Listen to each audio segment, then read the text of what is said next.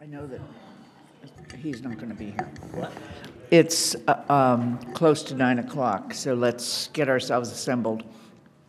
We will be missing the 2 people remotely today, and we also are missing one other counselor who had to make a flight this morning at 6 o'clock.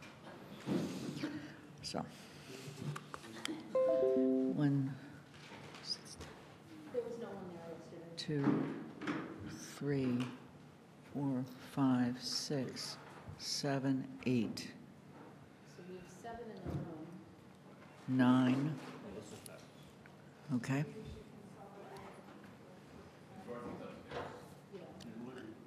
Right, 10. So I have my 10 people. Good. No, Dorothy was here, if you count. Dorothy's, oh, you're right. Yeah. So Pat. I'm missing Pat. Who wants to call and wake her up? I think that's the job of the president.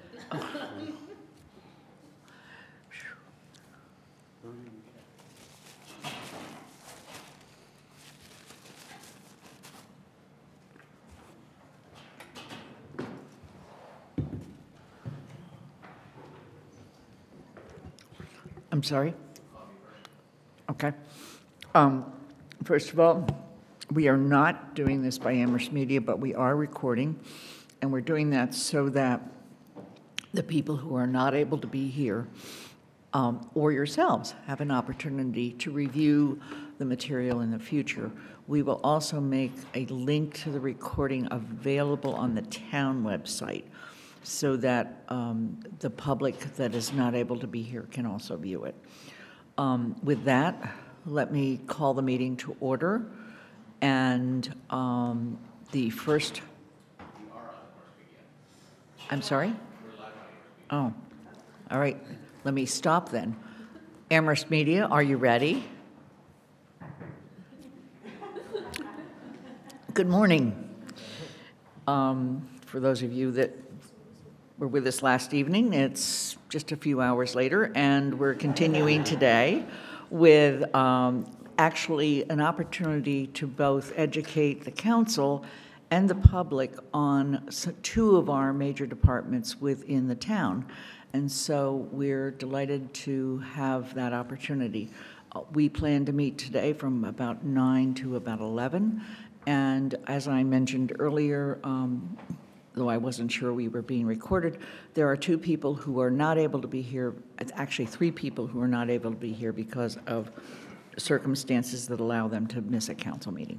So with that, Mr. Bockelman. Thank you. So this is the first of our presentations to the council from departments. I really appreciate the time that the councilors are going to give to this effort. I know there's a lot of demands on your time and that you were here until after 11 last night and that you're here at 9 this morning, so there is coffee in the back room. So if you need to get that extra boost. So the way we are organizing this is by department. We've had our major departments who are being prepared to provide just an overview of their departments and answer general questions that you may have. This morning, we're going to kick off with our Department of Public Works, led by Superintendent Guilford Mooring, who you saw last night, and Assistant Superintendent Amy Rusecki, who's here. And then after that, we'll flow into the Superintendent of Public Works and the Finance Director, or I'm sorry, Superintendent of Schools, this is Superintendent Mooring, and the Finance Director from Schools, who will take the second hour and, again, do a presentation to you. We feel like this is an opportunity for our department heads. They've been eager to get in front of you and have the opportunity to show off what they do, because we have incredibly talented staff. And for me, I just wanted them to be able to, you to meet them, see them in action, and then also for you to ask any kinds of questions. And there'll be more coming on. So, turn over to Guilford and Amy. That's perfectly fine, Guilford. Thank you so much for being here. And Amy as well.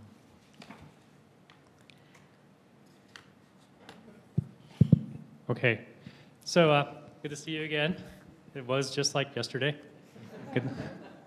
So the Public Works Department is actually one of the larger departments in the public town government, not the schools.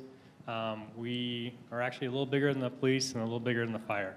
So we're about 65 employees, and I'm going to start a slideshow. I debated on whether to ask you to wait till the end to ask questions, but I think as you see a slide, you have a question, just go ahead and ask the question, okay? And we'll just move through. This is our organization. There's a superintendent, which is myself. We have a director of operations, which is Amy Rizecki. We have an administration office, and then we have the town engineer, which is Jason Skeels. And then you can see who's underneath it and what falls where. There's roughly 7 operational divisions, we call them: highway, water, wastewater, tree and grounds, vehicle maintenance, street lights and traffic lights, traffic signals, and solid waste. And then we have a support staff on the engineering side, which is actually pretty robust. And I've actually moved them to the end of the presentation because I understand there's lots of engineering questions about what roads we pave and who we use for consultants and all that stuff. That's all at the end. So how do we get our money? Everything we do needs money. We are one of the departments that gets a lot of different types of money. General fund money goes to some of the divisions, and I'll point those out as we go along. The water fund pays for the water division. The sewer fund pays for the sewer division. We have a solid waste fund as well, which pays for the solid waste issues. And then we also participate in the transportation fund. We have employees paid by the transportation fund, and we actually do almost all the maintenance of the kiosks, parking meters. That's all paid for, and we handle all that in Public Works. We get grant funding. Mostly the money we get every year is Chapter 90 money. That's a grant. Then we also get our general fund capital money, which comes to the Joint Capital Planning Committee, which pays for road repair, sidewalk repair, street lights, some traffic signal work we do. Those type of things come from the general fund. Also pays for our vehicle replacement mostly. We get other grants. You'll hear about these as you go along. Community Development Block Grants, CDBG. Complete Streets Program, which is a mass highway program. Mass CEC, which is the Massachusetts Center for Environment. Clean Energy Center. Yeah. We're on our third grant with that agency, and we do that through our wastewater side. We partner with UMass and Mass CEC, and we do a lot of innovative technologies and piloting down at the wastewater treatment plant and at the UMass pilot plant, which is next door to us. We also get Mass Works grants. We haven't got one in a while. The last one we got was the roundabout at Triangle on East Pleasant Street. And then we get a lot of reimbursements. We do work for the schools. We do work for other communities. We do work for the Housing Authority. We do work around town and do things, and then we get reimbursed for that. The last thing we did was we were supporting the South Deerfield Water District, where they were going through some operator changes, and we actually provided operators for them when they needed them, and they reimbursed for our time and effort to be there. That helped them out a lot and helped them move on. We do a lot of stuff for the school, like I said. We do a lot of paving. We did the tennis courts at the school. We do parking lots at the school. We've done some drainage work at the schools. We're pretty much a construction firm for the town. So if somebody in the town needs to do something, they come talk to us, and we put it into one of our bigger projects, or we make it a project for all in itself. So I'm going to keep going unless I see people raise a hand or... So you get a combination of general funds, fees, and grant funds? Yes. Okay. So then this is the 2019 budget minus the schools. That's just a pie chart showing the overall $34.4 million, and how those funds break up among the general. We're a big share of what goes on in this town. We sometimes get forgotten because when you call the phone and you're looking for a fireman, you don't really care for a public works person. And when you call for a policeman, you don't want a police person. But we're a big part of what this town does. So we're broken up in 7 operational divisions. I'm going to start with the tree and grounds. So in the tree and grounds division, there's a division director who's also the town tree warden, Alan Snow. Alan Snow is a very qualified individual. He actually served as the president of the Mass Tree Wardens Association probably about 5-6 years ago. He's involved in all the work they do as well. So he's a certified arborist, and he brings a lot of experience to the table. This group, as you can see what they do, they kind of do a lot of things around parks and commons and downtown. One of the individuals in this division is funded through the transportation fund because we maintain the parking spaces and clean up around all those bus stops and so forth, and that's paid for by transportation fund money. This group also picks up all the trash out of the public receptacles you see around town and at the parks and commons. There's somebody working for this division every day of the week. They're a 7-day-a-week operation.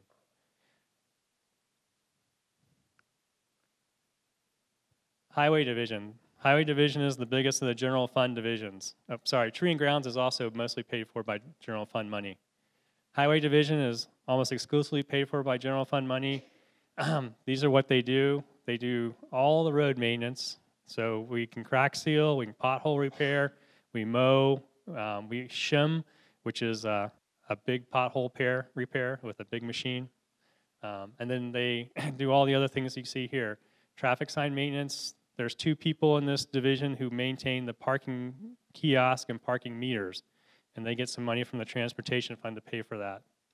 There's 2 people in this division who also run the Vector truck, which is the big truck with the elephant hose on the front, and it sucks out catch basins. It also sucks out the sanitary sewers and some of the work around the pump stations. So this division gets money from the sewer fund as well as the general fund to support that operation. This is our go-to division if we need to do something. If we need, Town Hall says they need a generator after the September 30th snowstorm, October 30th snowstorm, not September, October. We realized we didn't have power in this building. So we installed the generator. This is the division that comes in, removes the old asphalt, builds the pad for the generator, installs the conduit for the generator, sets everything up for our electrical division to come in and install the generator. So this group can do a lot. They do pipe work. They do just about everything there is to do that we need to do. They don't do water main work. That goes to another division. I must be answering everybody's questions. This is great. The water division. Water division has 13 employees. Everybody in the water division is working towards being a certified operator. They all have to have some type of operator certification. Whether you're a treatment plant operator or whether you're a distribution system operator, you're certified by the state to have that position. Atkins Water Treatment Plant is a T3 certified facility. The T4 is the highest you can go. T3 is what the DEP certifies that one. Centennial and Baby Carriage are T2 facilities. Our distribution system is classified as a D3 system. D4 is the highest. So we're pretty big systems in treatment for water and distribution of water. Are all of the water reservoirs within the town of Amherst? No. We're actually the largest property taxpayer in the town of Pelham. That's what I figured. And we paid property tax in Leverett and Shutesbury. So we have our big reservoir Atkins. There's a little piece of it in Amherst, and the rest of it's in Leverett and Shutesbury. And then we have the Pelham reservoirs. I don't know where any of those things are. So you're answering the reservoirs question. Okay. So we have 4 reservoirs, Atkins, and then we have a complex in Pelham, which has the Hall, Hilly, and the intake reservoir. Those are 3 reservoirs. We have 3 storage tanks, which are water storage tanks. We have a small one, which is next to East Pleasant Street, next to the big one, which is actually owned by UMass. We have the small one. We have one behind Village Park Apartments, and we have one in off of Bay Road at the south end of town. So those tanks are large tanks that store water for keeping a uniform water pressure throughout the whole system. We have 3 water treatment facilities. We have the Atkins Water Treatment Plant in the north end of town. We have the Centennial Water Treatment Plant, which is in Pelham, which is actually kind of offline at this point because of some damage that's sustained during a storm.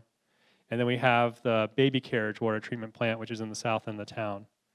So the Baby Carriage plant's the one that's different from the other 2. It actually treats for iron and manganese, and it treats well water only. The other 2 treatment plants are surface water treatment. You know, I hear those terms come up every once in a while. but their surface water, baby carriage, is well water treatment for iron and manganese removal. We have 5 wells. They're just basic wells, 1, 2, 3, 4, 5. That's their names for them. We're really complicated in this world. Well 4 is the big one. Well 4 works with baby carriage.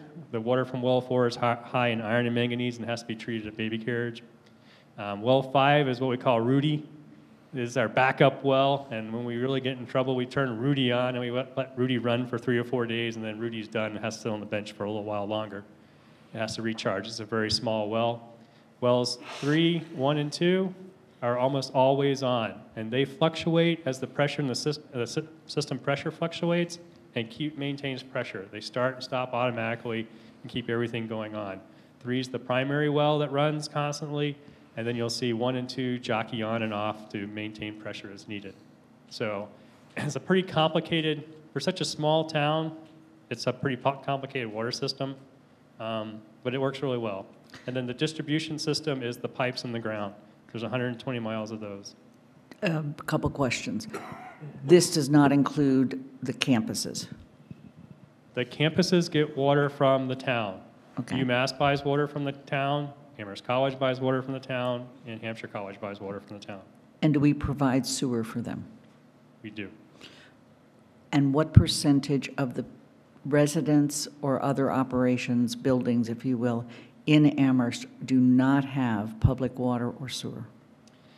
It's going to be a smaller and smaller number. The percentage of people who are probably on private wells is probably maybe 5%, maybe a little lower. There's very few private wells in town anymore. Septic, there's a larger number of people on septic. It's probably 10, 15. Are those private wells concentrated in a particular area? Yes. I'm sorry. Are those private wells concentrated in a particular area or areas in town? They're in different areas. Mostly they're on the outskirts. If you actually were to look at a map, they're on the outskirts. Probably the biggest unwatered and unsewered area of town is the High Point area. That area is Right. above our hydraulic grade line. We cannot actually get water to them without making serious changes to our water system. And we have not put sewer up there because there's a lot of ledge, and it'd be a lot of work to get sewer in up there as well. You're welcome. So it says we produce 2.5 to 4 million gallons of water a day. If there's not a drought, what is there like a number of residents or a number of people that can support on a regular basis? And if so, how do you grade how much water is enough? And if so, where are we on that? You want to do that? So the state actually does have, in order to make sure that people are doing good water conservation, they actually kind of set limits that are in our permit and how much water per person per day you're allowed to use. So our permit, I think it currently says 85 gallons per person per day, but our permit's under renewal. The new one's going to say 65 gallons per person per day. We are consistently below that. A lot of times we're at about 55 to 60 gallons per person per day. So. And I know that at some point there's going to be a question about sustainability efforts, and so whenever you can weave that in, that would be great. We're going to be here for a long time. Sustainability will be here forever. Just a word here and there. We actually, we just finished a study. We had Tate and Howard do a study for us of what we should be concentrating on next. And one of the things that they brought up was we probably should look for another source of water outside the aquifers we draw from now. For lack of a better term, we kind of consider the aquifers like scorpion bowls. And everybody puts a straw in the scorpion bowl and is drinking from the scorpion bowl. We have 2 aquifers we have primarily we're taking from. We're taking from the South Amherst, the Lawrence Swamp Aquifer. We're taking water out of there. Belchertown's taking water out of there. And there's actually more private wells in Belchertown in that area than in Amherst. So there's a lot of people taking water from that area, and we take almost half our water from the Lawrence Swamp. The rest of the water we take from our surface supplies, which are in sort of the northeast corner of town, and that's another separate little aquifer. In our study we did said we should probably find a third aquifer so we can balance out a little more and have a little more diversity, resiliency, sustainability in how we provide our water to our system. So we're actually going to be putting out an RFP to look for a possible well site in the northwest side of town. And that'll put us in another aquifer outside the 3 we already use. So then we'll have 3 scorpion bowls to drink out of, and then we can rotate them around. Our new Water Management Act permit, you're going to hear a lot about this. There's going to be a lot of stress and pressure on us to jockey and manage where we're taking water from at certain times of the year. Less water from a surface supply during the hot weather, because surface supplies tend to dry up during the summers. More water from the wells at that time. Less water from the wells during winter when there's more water in the surface supplies. So we're going to be managing and having to do more of that. And that's all based around sustainability, building a resilient system, and maintaining peak flows for other accommodations, such as mostly wildlife and the environment around us. Okay. Evan. So just on that, obviously you maintain the infrastructure for all of this. The land management for the reservoirs, is that also under your jurisdiction as well? Yes, it is. There was a question over here on the right. Yeah, Darcy. Does the distribution system reach all the way to the far south Amherst? Does it reach the far? Yes, the distribution system serves all of Elf Hill, goes into West Bay Road, does that whole southern end of town. It actually loops through a part of Belchertown. Well 3 is actually in Belchertown. Goes to Belchertown, comes back out of Belchertown around Amherst Hills, Amherst Station Road area, and comes back in. The only place the system really doesn't go to is the High Point area.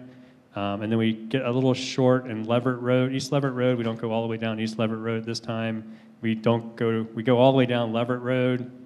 We go down all the way down 63. So we pretty much cover everywhere in the town. We actually go a little bit into Hadley too. Was there a time in history that when you didn't hit Elf Road and Hulse Road? Because I remember hearing during the campaign people saying they were surprised that they had to have their own wells. No, we've almost, since I've been here, there's been water to the south end of town.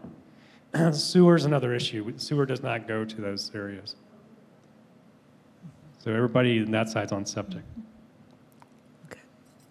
Is there an impact, positive or negative, on increased development in the High Point area, Flat Hills, things like that? Because of the ledge, etc. If you want to increase development in that part of town, it's all got to be on wells and septic systems at this time, unless the developer is willing to put the investment in to bring our water system up there. So the developer would be responsible for doing that? Yes, that's normally, if you're going to develop a piece of property that's off our system, you're responsible for bringing the system, if you want the system, to us, to you. So is Henry Street on the sewer and water or not? Henry Street's all watered. Okay, It's not all sewered. okay. Thank you. Water is always popular. I'm just curious a bit, especially given what we've seen in other communities about our distribution system, the status of pipes. I think you know where I'm going. Yes, I know where you're going. We have an old system. If you come visit us in the DPW, we actually have wood pipes in our conference room that we've taken out of service. They actually weren't in service. They were out of service a long time ago. But we do have an old system. We keep track of where we have the most breaks, and we kind of concentrate our repairs on the areas that are failing. We have cast iron pipe in service, which has been in service for over 100 years, and it's in excellent shape. Some of it's been cleaned and relined, and it's as good as some of the newest pipe we've put in. We have some new pipe that's been in service for less than 50, 40 years, and it is trash. It is falling apart. It It was thought to be the next best thing in pipe, and it's not very good, and we have problems with it. And we work to take those pieces out. So we have an active maintenance program. Next year, we're going to be taking out some smaller pipes, some small cast iron pipes, some 4-inch cast iron pipes, and 2-inch cast iron pipes, which probably are not in very good condition when we take them out because of the size. But we have an active program for doing that. I guess we'll move on from water. All right, so once you drink the water, then you have to get rid of the water. So we have 12 employees. There's 4 maintenance personnel, and the rest are registered operators as well. And the wastewater side, plants are rated from 1 to 7.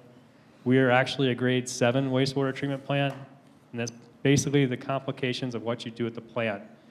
We do a little bit of nitrogen removal at the plant, and we do a lot of just different things that make us that complicated that we're grade 7. So our primary operators are licensed as 7s.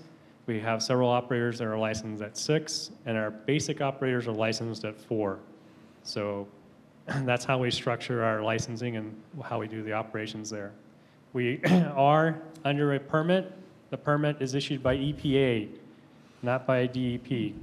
DEP kind of gives us the side permit, but the controlling authority for wastewater in the state of Massachusetts right now is the Environmental Protection Agency. And we haven't heard much from them lately. Yeah, right. 3 weeks and counting. We actually did get a request from DEP for some information, which they would have usually asked EPA for, but since EPA is closed, they had to ask us for it. It was kind of weird. We didn't know what to do. We're like, do we really should tell you this or not? But we told them. So we have the wastewater treatment plant, which I'll show you in a few minutes, is very large. We have a lot of maintenance goes on there. We have 21 pump stations. We're soon to have 22. We'll bring the 22nd one on. That's going to be in Amherst Woods. We do a lot of pushing of material up hills and down hills and up hills again to get it to the treatment plant. There's 3 primary pump stations, Stanley Street, Main Street, and South Amherst. Those are the ones that almost everything go to, and then from those pump stations, they go to the wastewater treatment plant. We do daily lab testing and monitoring. We're actually authorized. We're not a certified lab. We're an authorized lab to do our own testing. And we're also authorized to do some testing for other entities. We test for UMass as well for some of the tests they have to do for their reuse water. Again, we're currently a grade 7 plant, and our maximum daily flow design flow is 7.1 MGD. We've kind of been exceeding that over the last season. We've had flows that have been well over 7 MGD, million gallons a day. We've only had one issue where we've actually released partially treated sewage. It was during a very high rain event. So considering how everything is going and what's affecting all the other treatment facilities in the place, we are actually holding our own, and the plant's doing very well. The plant is old. The picture on my right, your left, you're right too. You're right too. Okay. That was the plant in 1961. The plant on the current plant, it was built in the 70s and put in operation in the 70s. So you start adding together, things are now at the time for a major upgrade. We've been planning for a major upgrade. We've been trying to get ourselves in order for a major upgrade, but we're waiting for our new discharge permit from EPA. We haven't gotten it yet. We're concerned about, or what drives the permit and the plant upgrades is what's the level of nitrogen and phosphorus we can release in our effluent. So as we treat the water, we get rid of the pathogens and all the bad stuff that's in there, but then you also have nitrogen and you have phosphorus left over, and then we discharge that to the Connecticut River. That flows down the river to the Sound, Connecticut Sound, and there's a little bit of an issue down there with nitrogen and phosphorus. So we know we're going to get some limits beyond what we already have on nitrogen and possibly get phosphorus limits. That'll drive how we change and upgrade the treatment plant. So we're still kind of waiting for that, and it will be something we'll probably get within a year or so. Is that the treatment plant right behind the Mullins Center? Yes. Okay. And for all you who want to know, we're in Hadley, and we're one of the bigger taxpayers in Hadley, too. Right. So we're in Hadley, and we pay taxes to Hadley, the wastewater treatment plant. You said you'd been exceeding sometimes the maximum gallon limit, whatever it's called, discharge limit, does that mean you're going to be looking towards upgrading to increase that limit at some point, or? As we look forward, actually, if you look at the plant in the picture there, it was laid out for expansion. It was built as a regional facility. We're not a regional facility, really. So we have capacity. During the low times of flow, we sometimes only have one of our clarifiers on. So let me do the little lighty point thing. So you have the primary clarifiers and secondaries are here. And there's 3 of each. During low flows, we'll only have 1 going. Then when UMass comes in, we'll have 2 going. And then during high flow events, we'll have all 3 of them going, and sometimes we park water someplace else in the plant, which we can do. So we may have to go ahead and do the expansion that was planned when the facility was built or designed in the 70s and add the 4th clarifier to each of the primaries and each of the secondaries. And we're looking at possibly having to add more aeration as well, which are the little, aeration is the little section over here. And Amy's going to add something. I was just going to add to that point that, I mean, a lot of why we're having such high flow, though, is because, you know, additional flow with all of this rainwater and high groundwater, it's entering the sewer system, and the state is actually putting a lot of pressure on communities right now to remove this. It's called I&I, it's inflow and infiltration, and the state's putting a lot of pressure on us to remove that, and so there's going to be a lot of efforts also to try and remove that so that we don't have to expand this and can kind of withstand these wetter seasons a little better. So majority of stormwater infrastructure is also tied to, do we have combined sewer stormwater infrastructure? We don't. And I think the only reason we're seeing it now is the groundwater is so high, and if you have a sewer pipe that the joint is a little offset, flow is going to come in. As you can imagine, wastewater is really, it's high in nitrogen. Roots love it. So all it takes is just a little crack, and roots are going to move towards that, and then they're going to expand into the joints and make a little crack a larger crack. So anytime you have just an infrastructure that's wearing down a little bit, those roots are going to just keep making them worse and worse. Actually, the way to think about that too is you have a sewer pipe which is six feet in the ground. The normal water table is 5 feet in the ground. The water table right now is about 2 feet above the ground. So you now have all that extra water pressure pushing in, and even a small crack, which may get a dribble of flow when the normal water table is almost like a flood now because you have so much hydrostatic head pushing the water down into that little crack.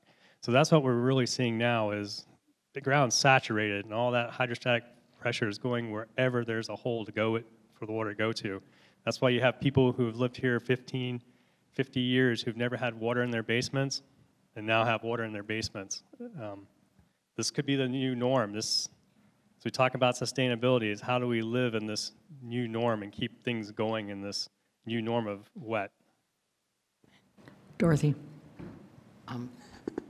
Can you explain the concept of the water table being 2 feet above the ground? It's when it's flooded. When the ground's flooded, the water table will be 2 feet above the ground. We actually have places where we are seeing flooding where there's not been flooding before. Some of our cross-country sewer lines, the ground around it is flooded now. So the water is above 2 feet above the ground level. Above the sewer line. 2 feet above the ground, and then the Okay. sewer line is still buried 5 or 6 feet below that. Wow. Okay. So really, basically, you have a sewer line through a pond, or below a pond. Thank you. Okay, so those are our big 4 divisions, we call them. They're the big, lots of people, lots of things. They do a lot of operations, and that's pretty much what they do is operations. Then we have some smaller divisions, which are more support to the operations. We have equipment maintenance division. We have 3 mechanics. We work out of the shop behind the DPW. There's 2 bays in that shop.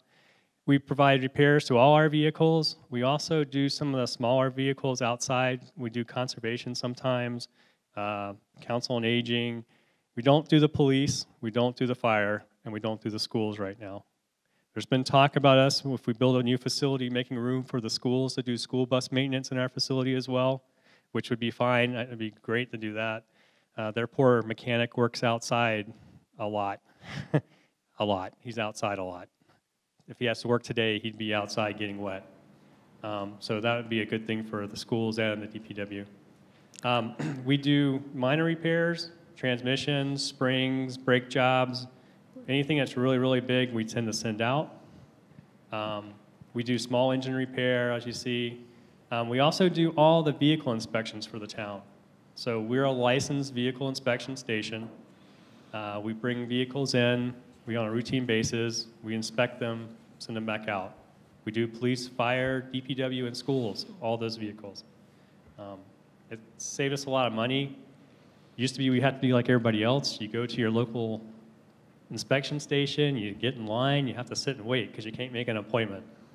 So it saves us a lot of time. We can schedule it because we control the station.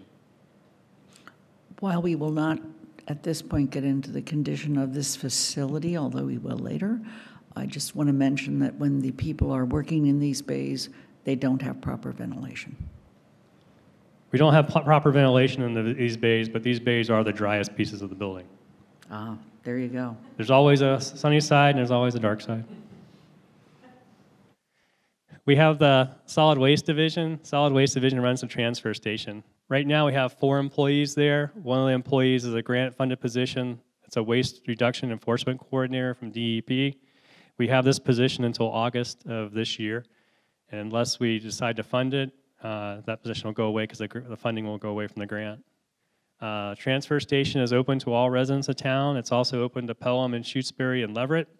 That was an agreement that was set up a long time ago because we have our watershed in those properties, and we were trying to offer them a waste disposal option instead of dumping it into the watershed lands around the reservoirs and around the reservoirs, actually.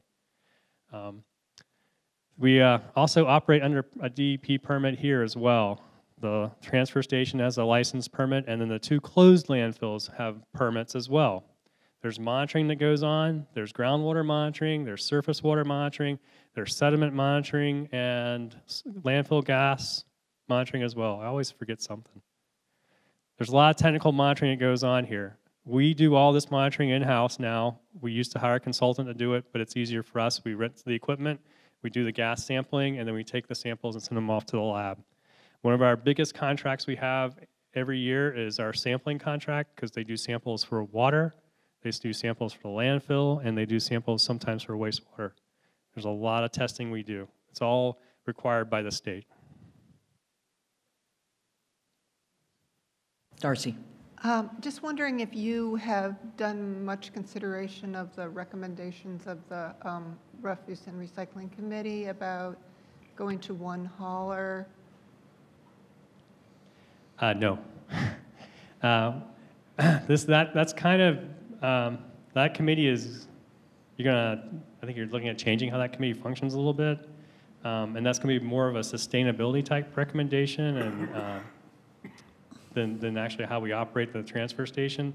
The transfer station has no control over the waste haulers, and DPW has no control over the waste haulers at this time. All the control over the people who pick up the trash in town is through Board of Health regulations. So it's a bigger picture than the DPW saying we're going to switch to one hauler for the entire town.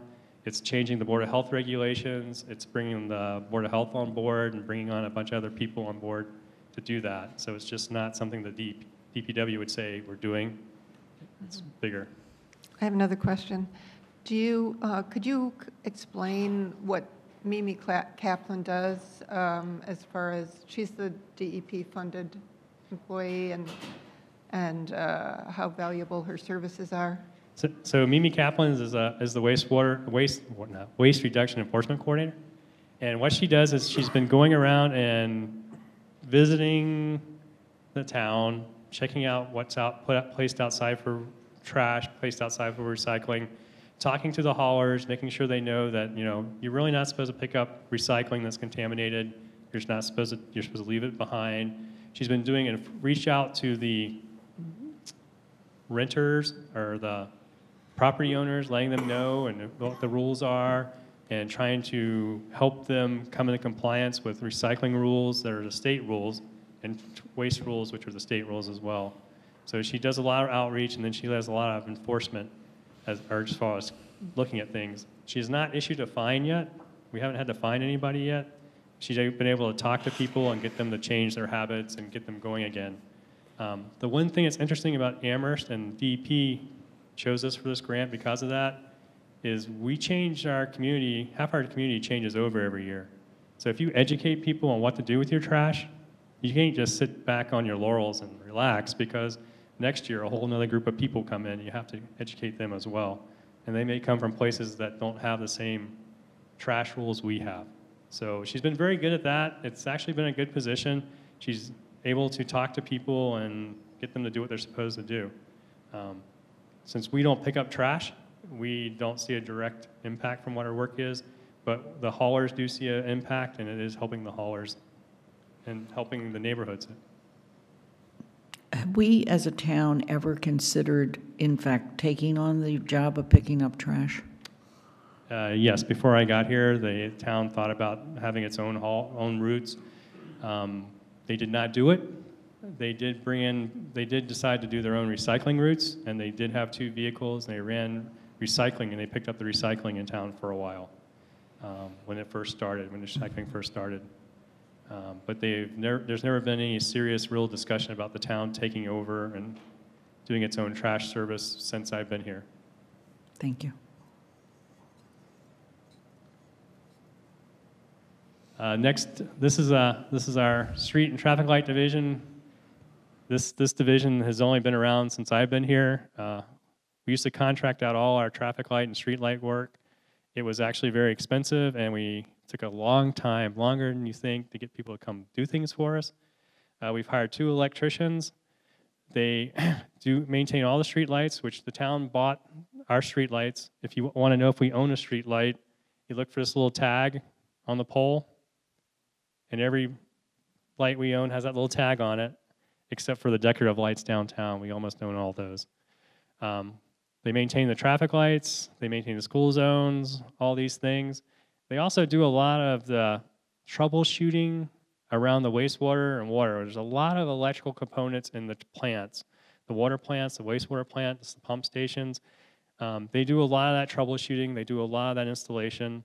We do a lot of our own equipment change outs. The electricians will disconnect the power. Maintenance personnel will come in, take out a pump, take out whatever they need to, put in a new one. The electricians come back in, they wire it back up. Our big thing we're doing now is generators. We're replacing a generator. We replaced a generator at Baby Carriage Treatment Plant. That one's being wired up now. We did the one at Town Hall. We have another one we're going to put in at Well 4. We have a broken generator at Mill Valley we have to replace, and Puffton we have to replace. So we buy those, we bring them in. Our guys install everything and hook it all up. And these 2 gentlemen do a lot of that work. They did all the electrical in this room as well. So they're Please good. thank them for that. I will. They do a lot, and then they also end up putting in they end up putting them in an outlet somewhere, and the next thing you know, they're ending up working on a 440-volt motor or something. So they're very diverse, they're very capable. They're also our front line for programming issues. And programming issues are not like the IT programming issues where your email doesn't work. Programming issues we have are where the motor controllers that are pumping that sludge are not talking to the device that's receiving the sludge and making sure the flow rate's right. So it's the process control manufacturing programming they do, not the video game or email type programming. Although if you actually go look at the control panel, it looks like a video game. It does. So this is a very important group, and they've been very helpful, and they've saved us a lot of money. So those are the operating divisions. Then we get into administration. Administration, there's 5 of us. Amy and I are actually 2, and then there's the administrative staff that do a lot of the processing. We handle all the processes, all the work requests that comes in. The C-Click Fix is the public side of how people can talk to us. You can email us, you can phone us. They'll take those and put them in as work requests. We're bringing up a separate program called Dude Solutions. It's really called Dude Solutions. And yeah, it's called Dude Mon. Remember Dude Mon, because there's another Mon coming up soon in this presentation. So Dude Mon is for us to manage our requests and the group requests together that are similar, so you can manage the workflow. We're still having a little issue getting that going, and we're still working on that, but that's coming to help us manage everything. We're one of the few departments that basically enter our own bills. We probably do every bill cycle, which is every 2 weeks. I don't think I've ever seen a bill warrant from us that comes downtown that's been less than $40,000. During the summer, during heavy construction time, we'll process $2 or $3 million sometimes during a bill process. So we do enter all our bills. Most departments send their bills to accounting, and they enter them in accounting. We do all our own payroll entry, which is what the other two big divisions do, police and fire. We enter all those overtime, special overtime, holiday overtime, sick time, vacation time. We do all the payroll in our office, and then we handle all our personnel issues mostly in our office at our level, and then we send the ones we can't handle up here to the HR department. So the 3 people in in this little office do a lot of little work. Mandy Shaw. I'm glad to hear you have a process for processing the citizen work requests and all, no matter how they come in, and the resident work requests. But what's your process for actually communicating back to the residents that filed them that either something is being done or not being done or has been done? I know my own personal experience, but many others, is you send an email and then you never hear anything. Or you file that C-click fix. Not everyone does use that system. So how do you communicate back with the individuals that file the requests? So sometimes it's by email, sometimes it's by a personal phone call, sometimes it's actually by people showing up to actually investigate. So it all depends on the type of thing, type of request and what's going on. And it also, some of them do get lost. We are trying to correct that. Some go into the black hole of Neverland. If you call in a pothole request, almost definitely you're not going to get a call back. It goes into the workflow. They go do it or they don't do it. If it doesn't get done, you call back. We keep pushing it out to them, and they keep putting it on their list and doing it. Those are things we have to work a little better at, and hopefully the Dude Solution thing will allow us to do that. There is a disconnect between C-click fix, and there's a little disconnect there we're trying to resolve. So there is work still being done on that. This is actually a question for Mr. Bachman. When we do the town audit, since this is a department that is largely self-contained, are they sampled like everybody else, or how are they handled? Well, they do a lot of their own work, but all the financial work comes into this building and is done in this building. So it is audited just like any other department. Okay, thank you. There are things that they come to us and audit our process for how we get it to this building, because we do receive money in the building. Right. So they do come look at how we handle our money, and they make sure we handle it correctly and get it transferred to this building correctly. That's the biggest part of the audit we see. Thank you. Yes, Dorothy. I just wanted to comment that on a very big sewer job that was at my house this summer, that the professionals who had to do the work never were delayed by the town. I mean, whenever permits, and there were permits and inspections every step of the way, and they just happened just seamlessly. So that was very good. Just want to compliment you. Thank you. You had a very good contractor then.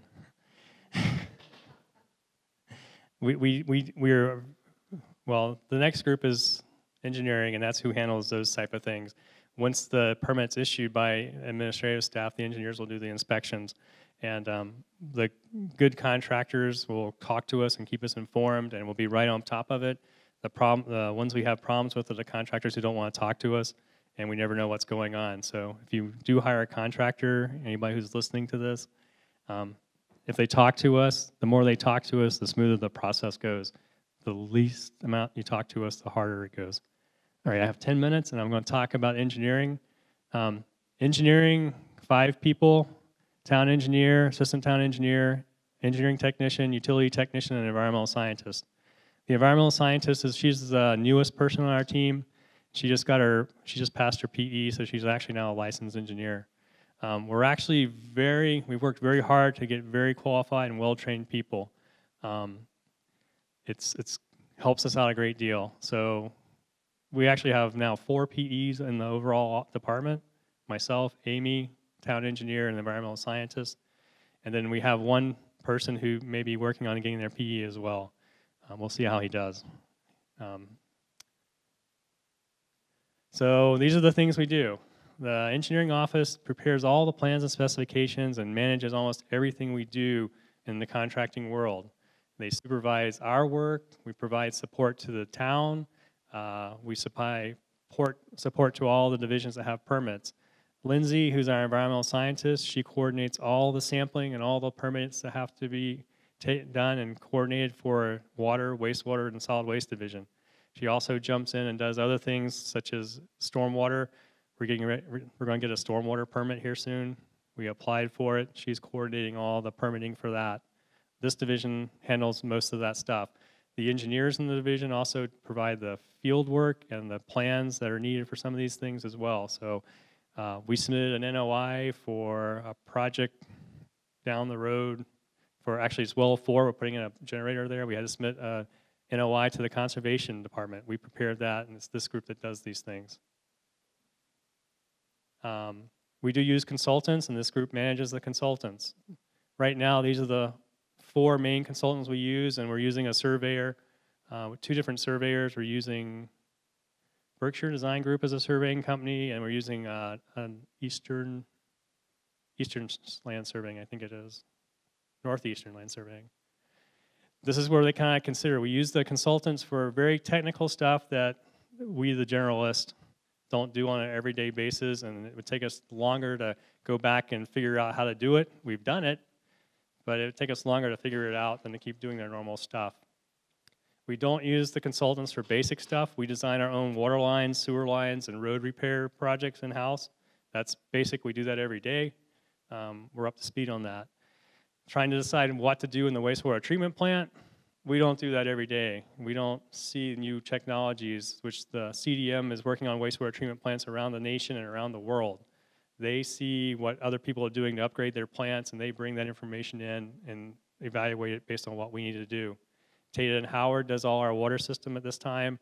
They have come in, they do our model, run our water model. They also look at different facilities, and they know how different facilities are doing. They are basically in the Northeast in Florida. A lot of people in the Northeast have offices in Florida. I haven't figured that one out yet. So we do use tie and bond for dam inspections. And yes, they're dam inspections. And landfill, they've been involved in the landfill since they were first started, so we keep them on board because they know they have a lot of history at that. Weston and Sampson's the newer group that's working with us. We started them with the DPW building, and now they're doing a survey on the fountain down in Sweetser Park. So engineering puts together all the road repair plans. We have a pavement management system we use. It's called StreetScan. The actual program, they call it, is Pavimon. So the StreetScan vehicle comes out, collects the data, and they put it into this program called Pavimon. And out comes what we should be doing. And roughly we have basically a $28 million backlog of road repairs. It's not actually the true cost, because when we start looking at a road repair, we start looking also at water and sewer infrastructure in the ground and repairing those things. Because if we're going to pave the road, we're not going to leave a broken manhole. We're not going to leave a section of water main pipe that needs to be replaced underneath a brand new road so it can break later and mess up everything. So we do a complete analysis. So a road project, even though it may say in the Pavimon that it's $2 million, it may be 2.5 after we do all that extra stuff we want to do. Then again, engineering, this is kind of a sample. We can design just about anything. We can make nice, as the middle one says, nice little architectural type drawings. The left drawing is the repaving of Coles Lane. The right is the sidewalk in front of Sweetser Park we just did. Those are the things we design, we supervise. Consultants did the 2 projects on both sides. The one in the middle is a concept, has not been really gone very far. The top picture with the backhoe, that's our crews working on our design on Pine Street. We did not hire anybody to design Pine Street. We did it all in-house. We did the design. We did a good part of the construction. We used a contractor for the heavy construction. The bottom parking lot, we designed the parking lot at Amity Street, went through all the permitting, which everyone has to go through, got it approved, and then we had a contractor build it. Warner Brothers built that. The one on the far right is another concept which is not going to go anywhere, but it's a concept. We can do concept plans and figure out what we think and then decide if we need to go somewhere else. We don't design roundabouts. We hire somebody else because there's a lot of modeling that goes into designing a roundabout, which we don't have the software to do. And it would be very expensive for us to gear up to do that. So we use a consultant for that type of work. We only have a brief 5 minutes. I want to start with a comment, and obviously I have an advantage of having worked with the DPW for a number of years through my chairing the DPW Fire Station Advisory Committee. And one of the issues that has come up regularly is other people see other towns and they say, oh, this town just built a DPW for X amount of dollars. And then when you look at that DPW, they realize they do about 1/10 of what our DPW does. And so doing comparables for DPW for Amherst is extremely difficult. We've had at least 2 people, one on the committee and one not on the committee, attempt that. So down the road, as we get to the issue of big capital projects, of which DPW, which is in a building that's 100 years old, and you would not want to work there, is really an issue of how do you find a comparable? Because as you've just seen, just about anything you as a homeowner or a renter want to do that deals with the streets, the trees, et cetera, is under this department. So it is extraordinarily comprehensive and a big issue to tackle. Other comments, questions? Mandy Jo. I have one about the street scan. That created a list. Obviously, you got an estimate from that list. Do you publish sort of your 5-year plan or your 1-year plan on which streets are going to get done when or where they might be at this time? I know that might change depending on things, but so that residents could see, oh, you know, this street is graded here and it's 5 years out. My street's graded less, so I'm 7 years out. You know, do you publish that? The list doesn't really get published until we actually decide what the list is for that year, and then it gets published. You can go online into the website, and you can go to your street and see what your street's rated as. You can also go to your neighbor's street and see what they're rated as. So you can compare your streets and online, but the list is very fluid and changes quite a bit. We thought we had a good list for this year. I'm not sure we'll be able to do it. A lot of stuff will maybe get pushed down. And then again, we have a lot of work left over from last year we're going to start the spring with.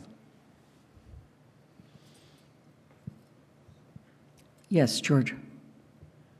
Aside from a new facility, I'm wondering what's on your wish list? What is your biggest need? What would you like to have that you don't have, other than the facility? Everything. Actually, the biggest issue we're coming up to, besides the changes we're going to have to make to our facility in water and wastewater, is personnel changes. It's getting the personnel market right now is very, very tight. And you look on, you all get the Beacon now, don't you? Look at the back end of the publications of what they're advertising for. You'll see communities advertising for truck drivers now in the Beacon. They're advertising for water operators in the Beacon. Usually it was only professionals you advertised in those type of publications. We're having a hard time finding people, and we're actually having to spend a lot of time growing people.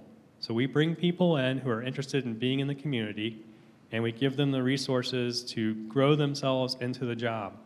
And that's something that, one, you're not hiring someone who really knows all the pieces they need to know to begin with, so you're a little bit behind the curve.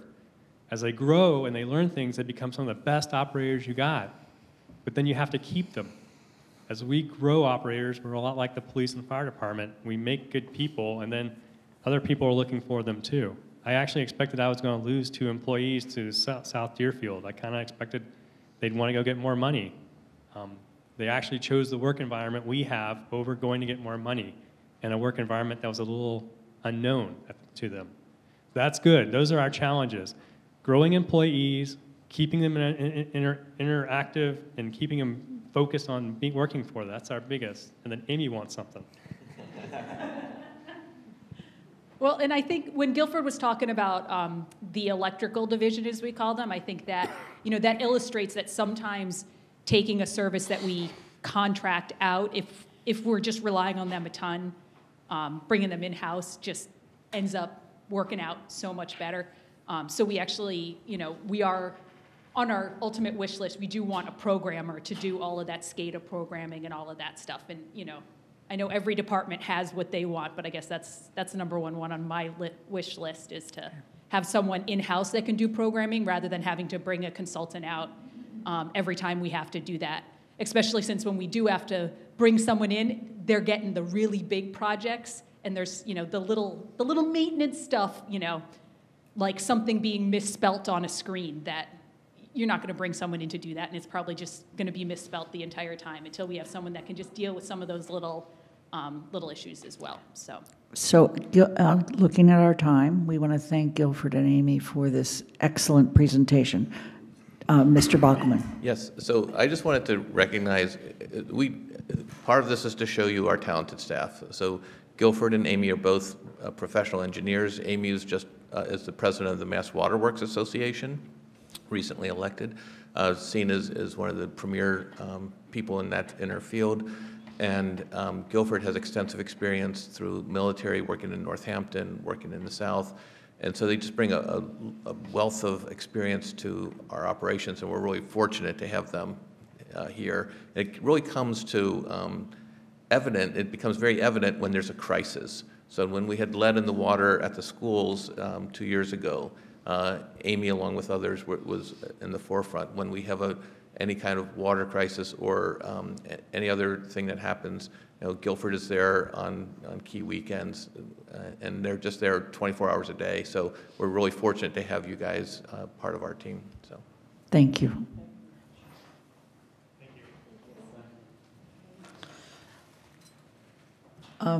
We're going to take about a 3-minute break because we do have the school superintendent and the financial person from the schools here. Okay? I just want to mention, as we are all getting reassembled, that we do have a period put aside for public comment.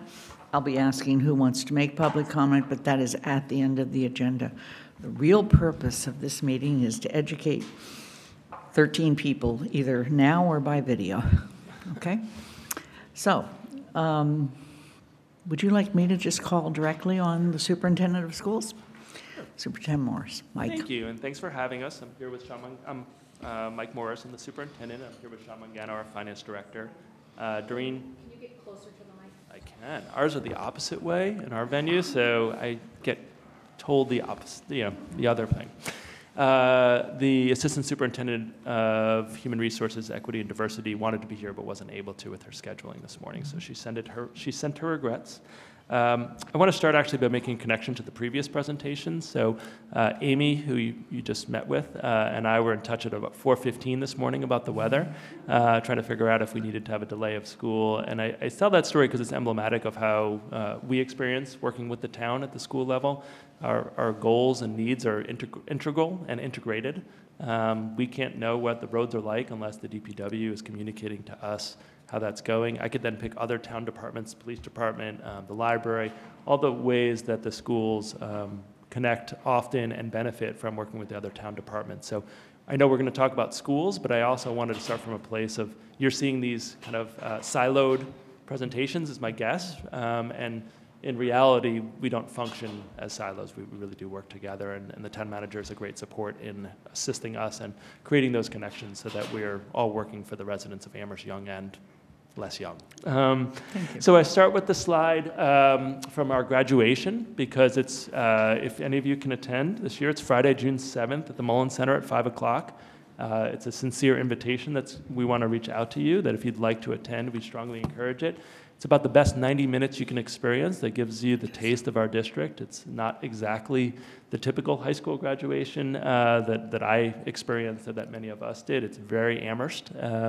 And so we really encourage you to come and join us. We'll be sending RSVPs. We'll get a little closer to June. But the reason I want to start here is you see so many students talk about their experiences. One of our traditions is that for all the elementary schools and middle school that feed into us, including Leverett and Shutesbury, an educator from one of those schools, one of those sites, joins the graduation. And it's amazing to see 6'4" 18-year-olds come up and greet their first grade teacher from Leverett and say, "Oh my God, you were so helpful in me getting to this place." And that's the way we really build that. Even though we are 3 districts, which we'll talk about in a little bit, we really function as one learning community. And it's a great event, so you really should think about attending if you're able.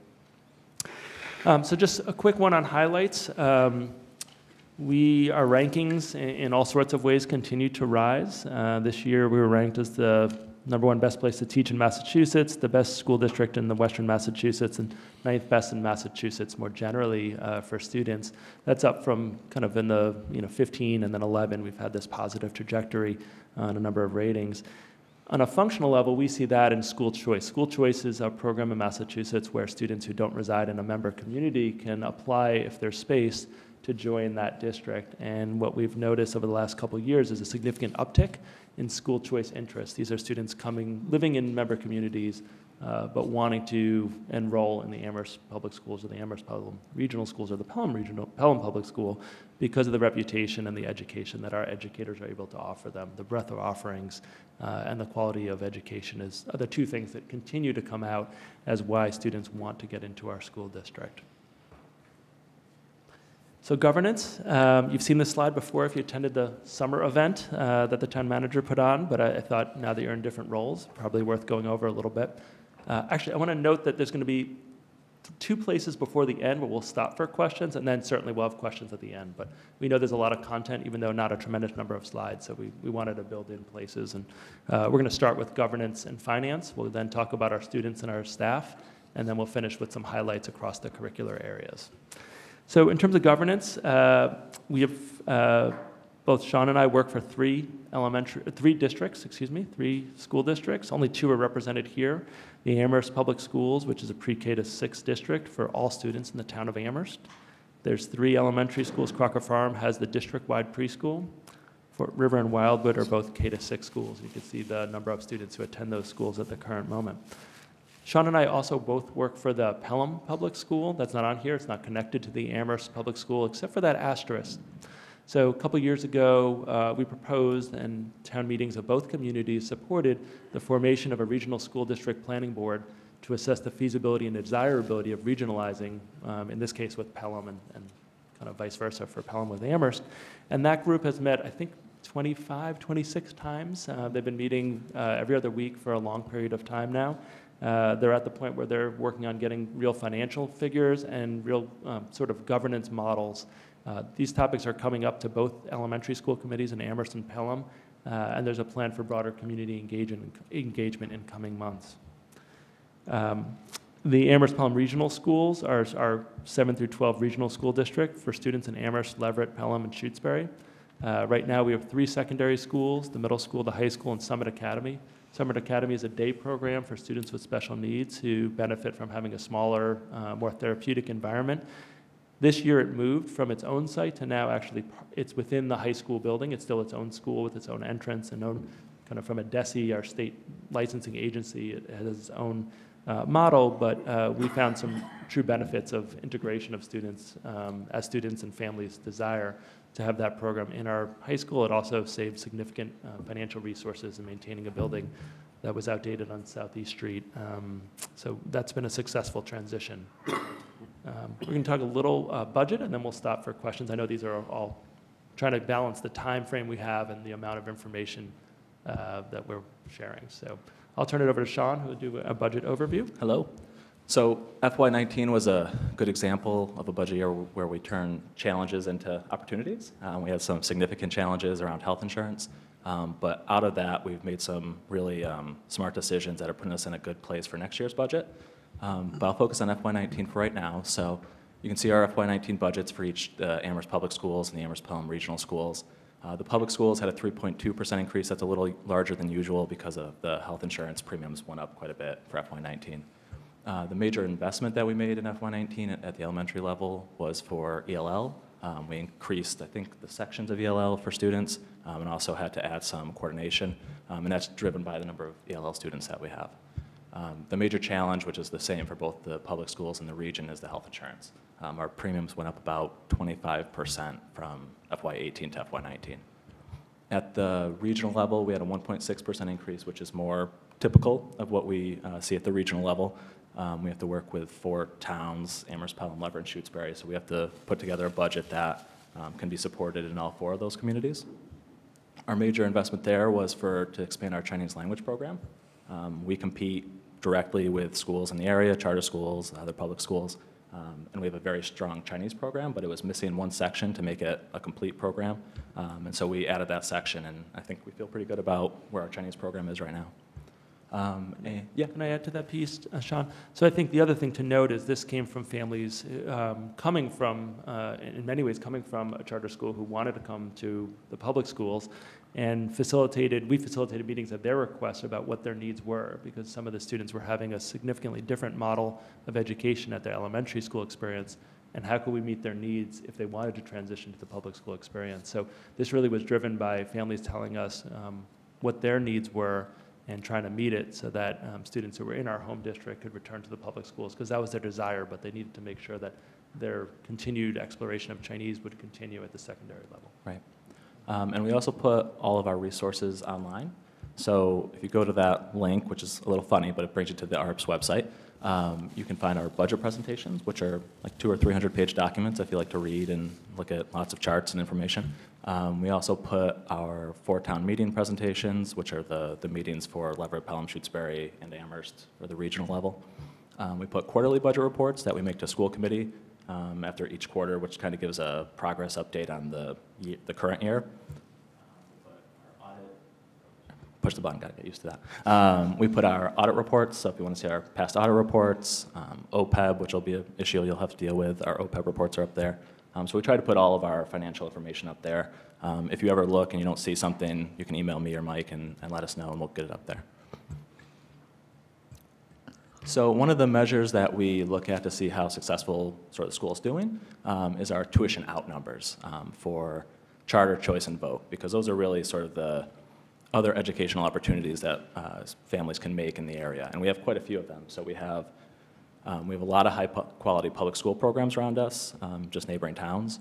We have 3 charter schools that are within distance that we send kids to, and we have 3 vocational schools that are within distance that kids go to. So there's a lot of choices for families.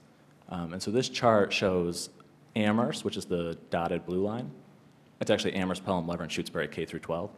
Compared to our neighboring towns, and what percentage of our students go to a charter school or a choice into another public school.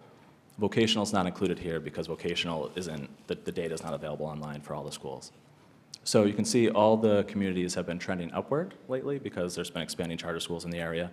But for the first time since this chart was put together, Amherst went down for FY18, and we're seeing that trend continue for FY19. So we've flattened out in terms of the percentage of students who are leaving, and we're actually seeing students come back in. And this chart also illustrates that. So this includes just the Amherst numbers, and it also includes vocational. So vocational is green, choice is red, and blue is charter, and it's the number of students, K-12, that go out. So you can see there was a sort of an incline up through FY17. Part of that was because one of the charter schools in the area expanded to high school, so they were adding grades every year. And also the Smith Vocational added some programming, which drew some more kids. But FY18, we saw a big drop, and we're seeing that flatten out for FY19. So we're seeing our numbers flatten out in terms of kids leaving the district, which has a big financial impact on our budget.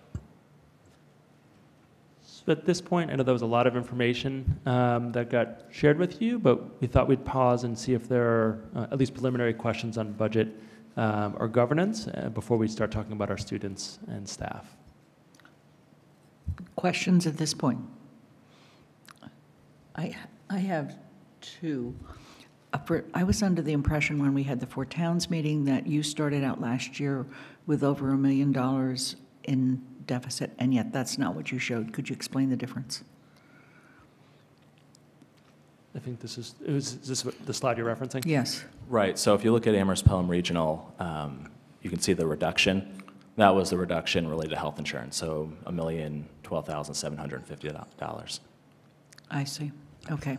And in the relationship with Pelham and the discussion with Pelham down the road, and you may want to wait to address this, how does that fit in with our conversation about a new elementary school and the proportioning of students across elementary schools? So it's certainly something that the regionalization board has discussed. I would say they're not at a phase where that's an active, that there's like a clear next step on that front. I also just, when we think about Pelham School right now, Pelham School is roughly 60% Pelham residents and 40% choice students. It's roughly, so that's only about 50, in the neighborhood of 50 choice students. So there's not a tremendous amount of space, and those students, once you're a choice student in, you're a choice student in. So for instance, if you're a kindergarten family and you have a student who choices in who lives in Belchertown and goes to Pelham Elementary, you're guaranteed a slot there all the way through the end of Pelham Elementary, actually all the way through 12th grade within our district. So I think any implication for kind of enrollment would be relatively minor and play out over many years. Thank you. Other questions? Okay, let's move on. Sure. So we're going to talk about our favorite topic, which is our students. So this is the Wildwood Elementary School chorus, and I think it's a nice visual representation of the diversity that our students bring to our school and the great benefit that we get as a district for having such a diverse demographic. We're one of very few districts, there's about 3, whose demographics in terms of race, ethnicity, special education, socioeconomic status, and English language learner status mirror pretty closely the state average, which I'm going to editorialize a little bit is really sad. If you think of the state mean, you would expect many districts to represent what the state averages are, but because of residential segregation, lots of other factors, it's actually very few districts that actually are microcosms of the Commonwealth. So we're really fortunate, and for me and for us, that's a great opportunity that we take very seriously in terms of how we integrate our students and how they feel connected with one another and our organization. So this is for the Amherst Public Schools, not the region, because that draws students from the other 3 communities. So if you look at who our students are, roughly a quarter of them, their first language is not English. We have over 30 languages spoken among our elementary school population.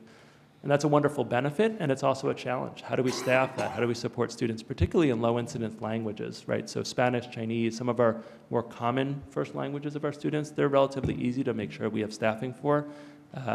We recently had students come, and I'm not going to identify it because it would be identifying for the students, but it's a language where there are incredibly few residents of Massachusetts who speak that language, let alone residents of Western Massachusetts. So as much as it's a benefit from a financial and staffing perspective, it creates some challenges that we try our best to meet, and I think we do our best good faith effort to do that, but it can be challenging.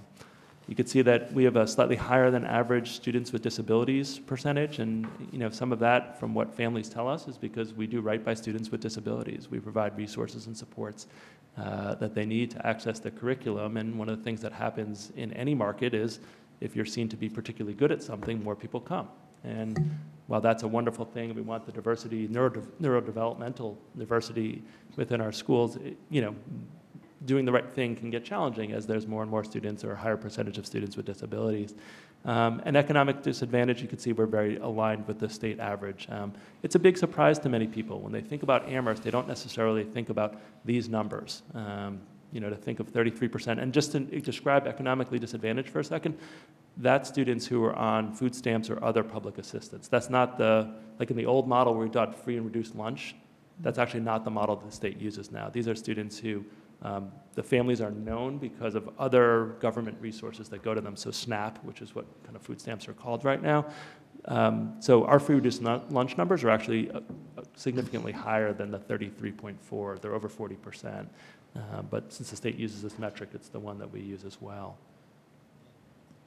I think they're going to make their presentation, and then we'll ask Yeah. questions. Yeah, I think we'll just do a slide or two at it, or 2 or 3 slides, and then we can stop. This is another slide. Thanks to thankfully, I didn't have to create this one. It's very nice. It's more like Sean's variety of neat slides than mine. But this was actually created by we had an enrollment working group over the past few years to look at our enrollment challenges. And this looks at our enrollment distribution by race, ethnicity, again, at the elementary level. And one of the things you notice is that this goes back 20 years, that some of the groups ethnic racial groups stay pretty constant, while other groups you have significant differences, not challenges, excuse me, differences. So you look, our fastest growing demographic is Latino, Hispanic, or Hispanic students. I call Latino, but the state uses Hispanic. I feel really weird actually having that on a slide, but perhaps a conversation for a different day. It's worth noting that some of these, like the multiracial slide, category only came up in 2006, so that can skew some of the data a little bit because DESE didn't collect that prior to that, to fiscal year 06.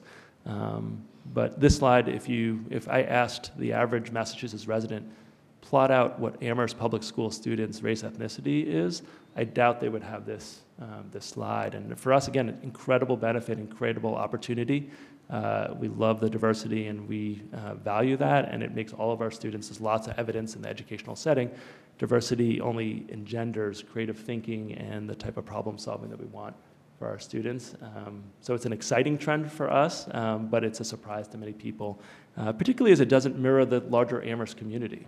And I think we're like many communities in Massachusetts where the demographics of our young people is very different than the demographics of the town as a whole. And that's an opportunity for us, but it's something that is surprising to many. I think I'll just do 1 or 2 on staff, and then we can stop for another round of questions. So the reason the whole operation works is that we have incredible staff members, incredible educators in our schools. They come from local places. Some are graduates of our district, which is always neat. Some come from faraway places, and some, like me, just come from New York, which is not that far away, but not that local as well. But people come because of our environment. That ranking that I shared at the beginning is because teachers feel supported in the work, and they really love working with our demographic of students. The vast majority have advanced degrees in their discipline. They're highly talented, and many awards and honors go to our staff members, both local and beyond, because of recognition of their work. One of the major focuses of our school committee over the past few years, for many years, I should say, has been the diversity of our staff, and since we have this shift in our students, how do we increase the diversity of our staff? I think it's worth noting that our students roll through every year through our schools. Our staff, as I'll mention in a bit, mostly stays here because they like it, which is a good thing. The challenge with that is it's hard to make dense in diversity, changes in diversity of staffing when not many people are leaving, because it means you're not hiring all that many people. But we've been very successful the last 3 years. So the percentage of professional staff members of color has increased over 1/3 in the last 3 years to the current, which is over 1/4 of our professional staff identify as people of color, which is in the top 5 of districts in Massachusetts and is number 1 outside the Boston area. And our administrative staff is even higher than that, just about 1/3, a little over 1/3 of our administrative team are people of color, and that's also a significant increase from a few years prior. Last slide on staff and students. One of the things that we know is that the world's changing, education's changing, and we need to support our staff to do that. So I was going to do a slide of all the PD that we do, and it was like 4-point font and really not helpful. So I decided to do a snapshot of staff development that we did, because I think it's indicative of the way we approach this task of how do we support all staff members. It's worth noting that all staff members were invited to this. Even some of our staff who don't typically work on professional development days were invited. So we had a significant group of paraeducators, custodians, food service staff members in these workshops. And our theme in the morning was equity and diversity. These are the workshops that were offered. They came from 2 sources. One, we survey staff to say, what are the needs? What are you struggling with? And how can we support you? And most of these workshops were led by staff members. I led the one implicit bias in the process of unbiasing. Most of them were led by educators closer to the staff level as opposed to administrators. There were a few that we did pull in local faculty members from colleges and universities, but this wasn't everyone gets together in the auditorium for 3 hours and listens to a lecture. Actually, everyone did get together in the auditorium for about 25 minutes, and they listened to high school students describe how they experience schools. And then we broke out, and many of these, even these breakout workshops, had high school students and middle school students involved in them as well. We know we want to respond to all of our students, and we know that right now, despite our best efforts, not every student feels as connected as we want in the community as well as the school district, and that's our effort of how to do that well, both on the academic level as well as the social and emotional piece. So now I think... Now we want to pause for questions. Dorothy? Just wondered if, on the chart that you had of the different levels, I guess, disabilities and high needs, if you could talk about that a little bit, what that means. Yeah, so high needs is a sort of composite of English language learners, special education, and/or economically disadvantaged students. The state has this way of clumping them to make a kind of meta category of students who across the state are underserved in school populations. So that's what that term means. In terms of students with disabilities, we follow kind of, about the law, but ethically as well, that when there are concerns either expressed by a family member or the school or at the secondary level, even by a student themselves, that we evaluate them with licensed psychologists, special education teachers, depending on the need, occupational therapists, physical therapists, to assess whether they have a disability that is making it difficult for the student to fully access the curriculum. If they do have disabilities, then we identify those, the programs that they need, and we deliver those services. There's annual reviews every year to assess progress and a full reevaluation every 3 years to see if the disability is still impacting the student's access to the curriculum. One of the things that we pride ourselves in is that we have in-district special education programs. So we have, relative to other districts, very few students who attend out-of-district placements. There's some financial savings in that, even though it appears differently. So we have, what it looks like is we have beefed up special ed staffing and very low out-of-district costs. The reality is there's some wash between those things, but we feel like we have to do our honest best to say if a student can be educated locally, we want to educate them locally. We want them with their peers, not just for that student's benefit, but we feel like for students who are neurodevelopmentally typical, they benefit from having the broad access to the diverse neurodevelopmental diversity for our population. What we know is that if students first see someone with significant disability at age 18 or 21 or only in the community, not in the school, that's not a great model. We've done that model for a long time in the United States, and we know that that leads to a lot of discrimination for folks with disabilities in the larger community. And so we feel like as a school district, our commitment is to change that dynamic, both for the students with disabilities, but actually for the broader community of learners as well. While you're on the disability chart, Please. many people would suggest that a lot of the diversity that you're depicting here is because of the higher ed institutions versus people who just choose to move to Amherst for other reasons. What would be your split on the percentage of that? Yeah, so the majority of our students are not children of faculty members at the universities. Students? Oh, most of our students, yeah. Most of them are children of... Are not. Are not children of students, okay. The vast majority, are not.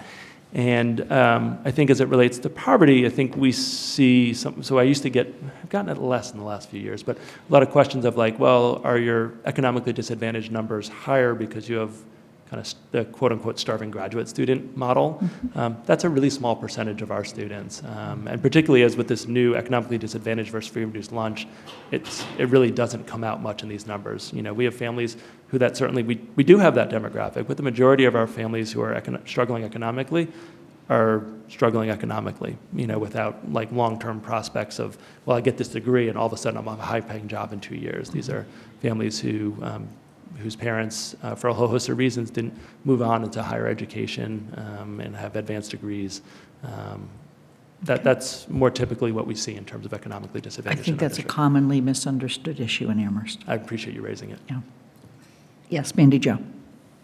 So I think you've touched on this a little bit, but maybe not directly. So I know with my past service on town meeting and a whole bunch of things with budget, a lot of people say we have a very high per pupil cost, both in the elementary schools and in the regional schools.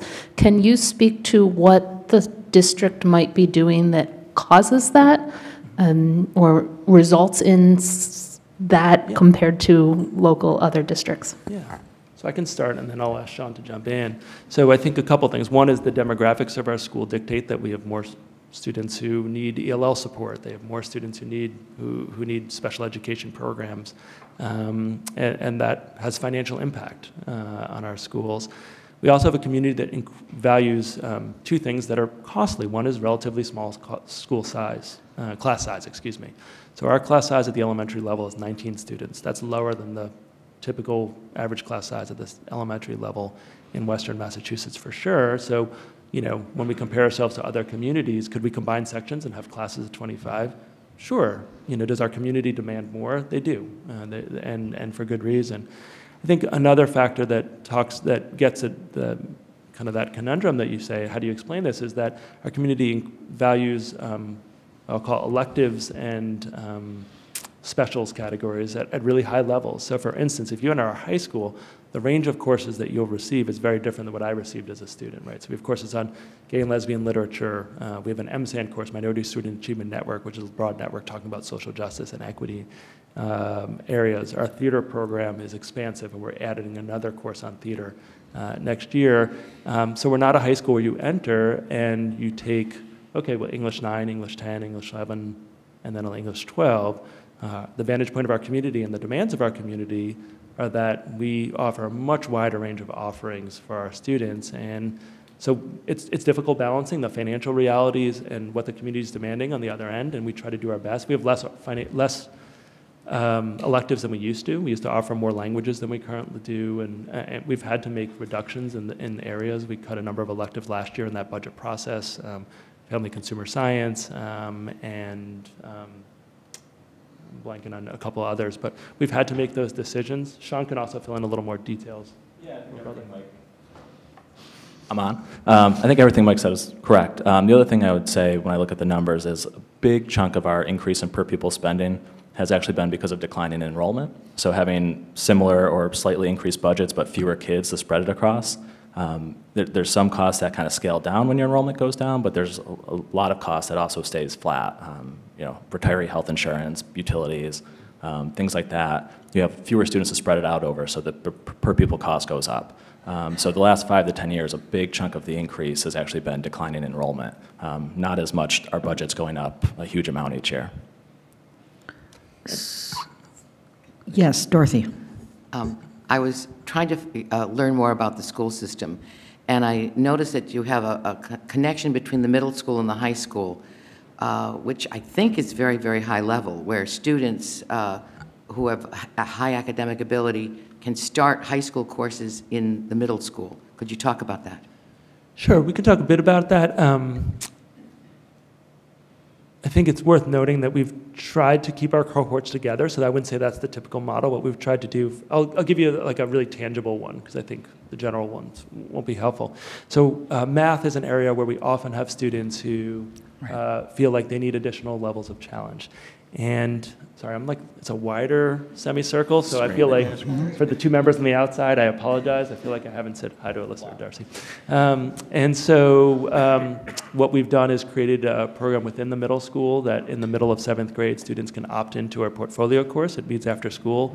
Students need to not only have strong skills in mathematics, but be highly motivated to do that. They meet after school, and they have a lot of independent work that's assigned that they have to meet certain benchmarks along the way. They do that for the last year and a half of their 2 years in middle school, and at the successful completion, when they enter high school, they skip essentially what's the 9th grade math course, which allows them to take calculus as a junior and then multivariable mathematics as a senior, which is very rarely offered in public schools in the north, that I'm aware of in the Northeast. So that's a way that we've tried to be able to respond to the diverse demographics of learners that we have, knowing that there are students who need extra support, which we've probably talked about more than some students I'm glad you raised, who need additional challenge on the other end of the academic continuum. Pat. I deeply appreciate the work it looks like you're doing around racism. I wonder if you have kept statistics about discipline of students of color compared to white students. We have, and that's something the school committee has certainly shown an interest in, and we've talked about last year. We talked about it at length. All that information in terms of suspensions is all public information. It's online, and certainly if someone's interested in the link, I can share that with you. It gives you for every district of the Massachusetts, the discipline disparity for every district of Massachusetts, so you can compare yourself to other districts as well as the state average around that. But it's something that we talk about frequently and we're actively working on. George. Seems that one of the biggest challenges you're facing is declining student enrollments. What do you see in the future? What's the projection? So I think that'll work really well into one of the last slides, if it's okay to hold that question, because we definitely have an answer, but I think it'll meld well with the last slide. And the issue, the other national trend is the whole issue of the baby boomers retiring out. And I'm sure you've started to see that, but yet your retention rate seems to be high. How are you dealing with being able to continue to attract the talent you need? So we're doing a lot more recruitment. We've stepped up our efforts around that. And you know, one of the things that's interesting is the reputation matters a lot, right? In any organization to recruit. Like if people come for a visit, they hear that's a good place to work. That means a lot. And our word of mouth, we do all these kind of fancy things that I could describe, some of which cost money, and yet it's going to sound like an odd thing, but the thing that I think has netted the greatest gains are we now, when we're doing a job posting, we send it out to all staff members and encourage them to share it to their personal and professional networks. Really simple, it's free, and I can't tell you how many applicants we get by saying, oh yeah, I heard from my friend Lynn that, you know, she loves working at the middle school, and you know, I'm working in this other community, but I saw this job posting. So I could describe some of the more technical things, and there are them, and I don't want to minimize them, but that word of mouth is invaluable. And so we've been really playing that up with staff, and they've been responding beautifully. Okay. Move on. All right. So I am conscious of time, so I'm sorry if I'll try to be briefer than I was maybe perhaps planning on the last section. So for elementary highlights, I think it's worth noting that all three of our elementary schools in Amherst are doing, they're in a period of intensive planning to further identify their unique identities. Certainly the one that's getting a lot of public attention is that the school committee has approved, and DESE just approved about 5 days ago, the adoption of a dual language program that will start in kindergarten next year at Fort River. We're really thrilled about it, and I'm going to take the time to read the mission statement because I think it's worth reading. This was developed by families and parents who are guardians, and staff who are on a leadership team. I'll read it in English because my Spanish pronunciation is not the finest, but it's done both languages.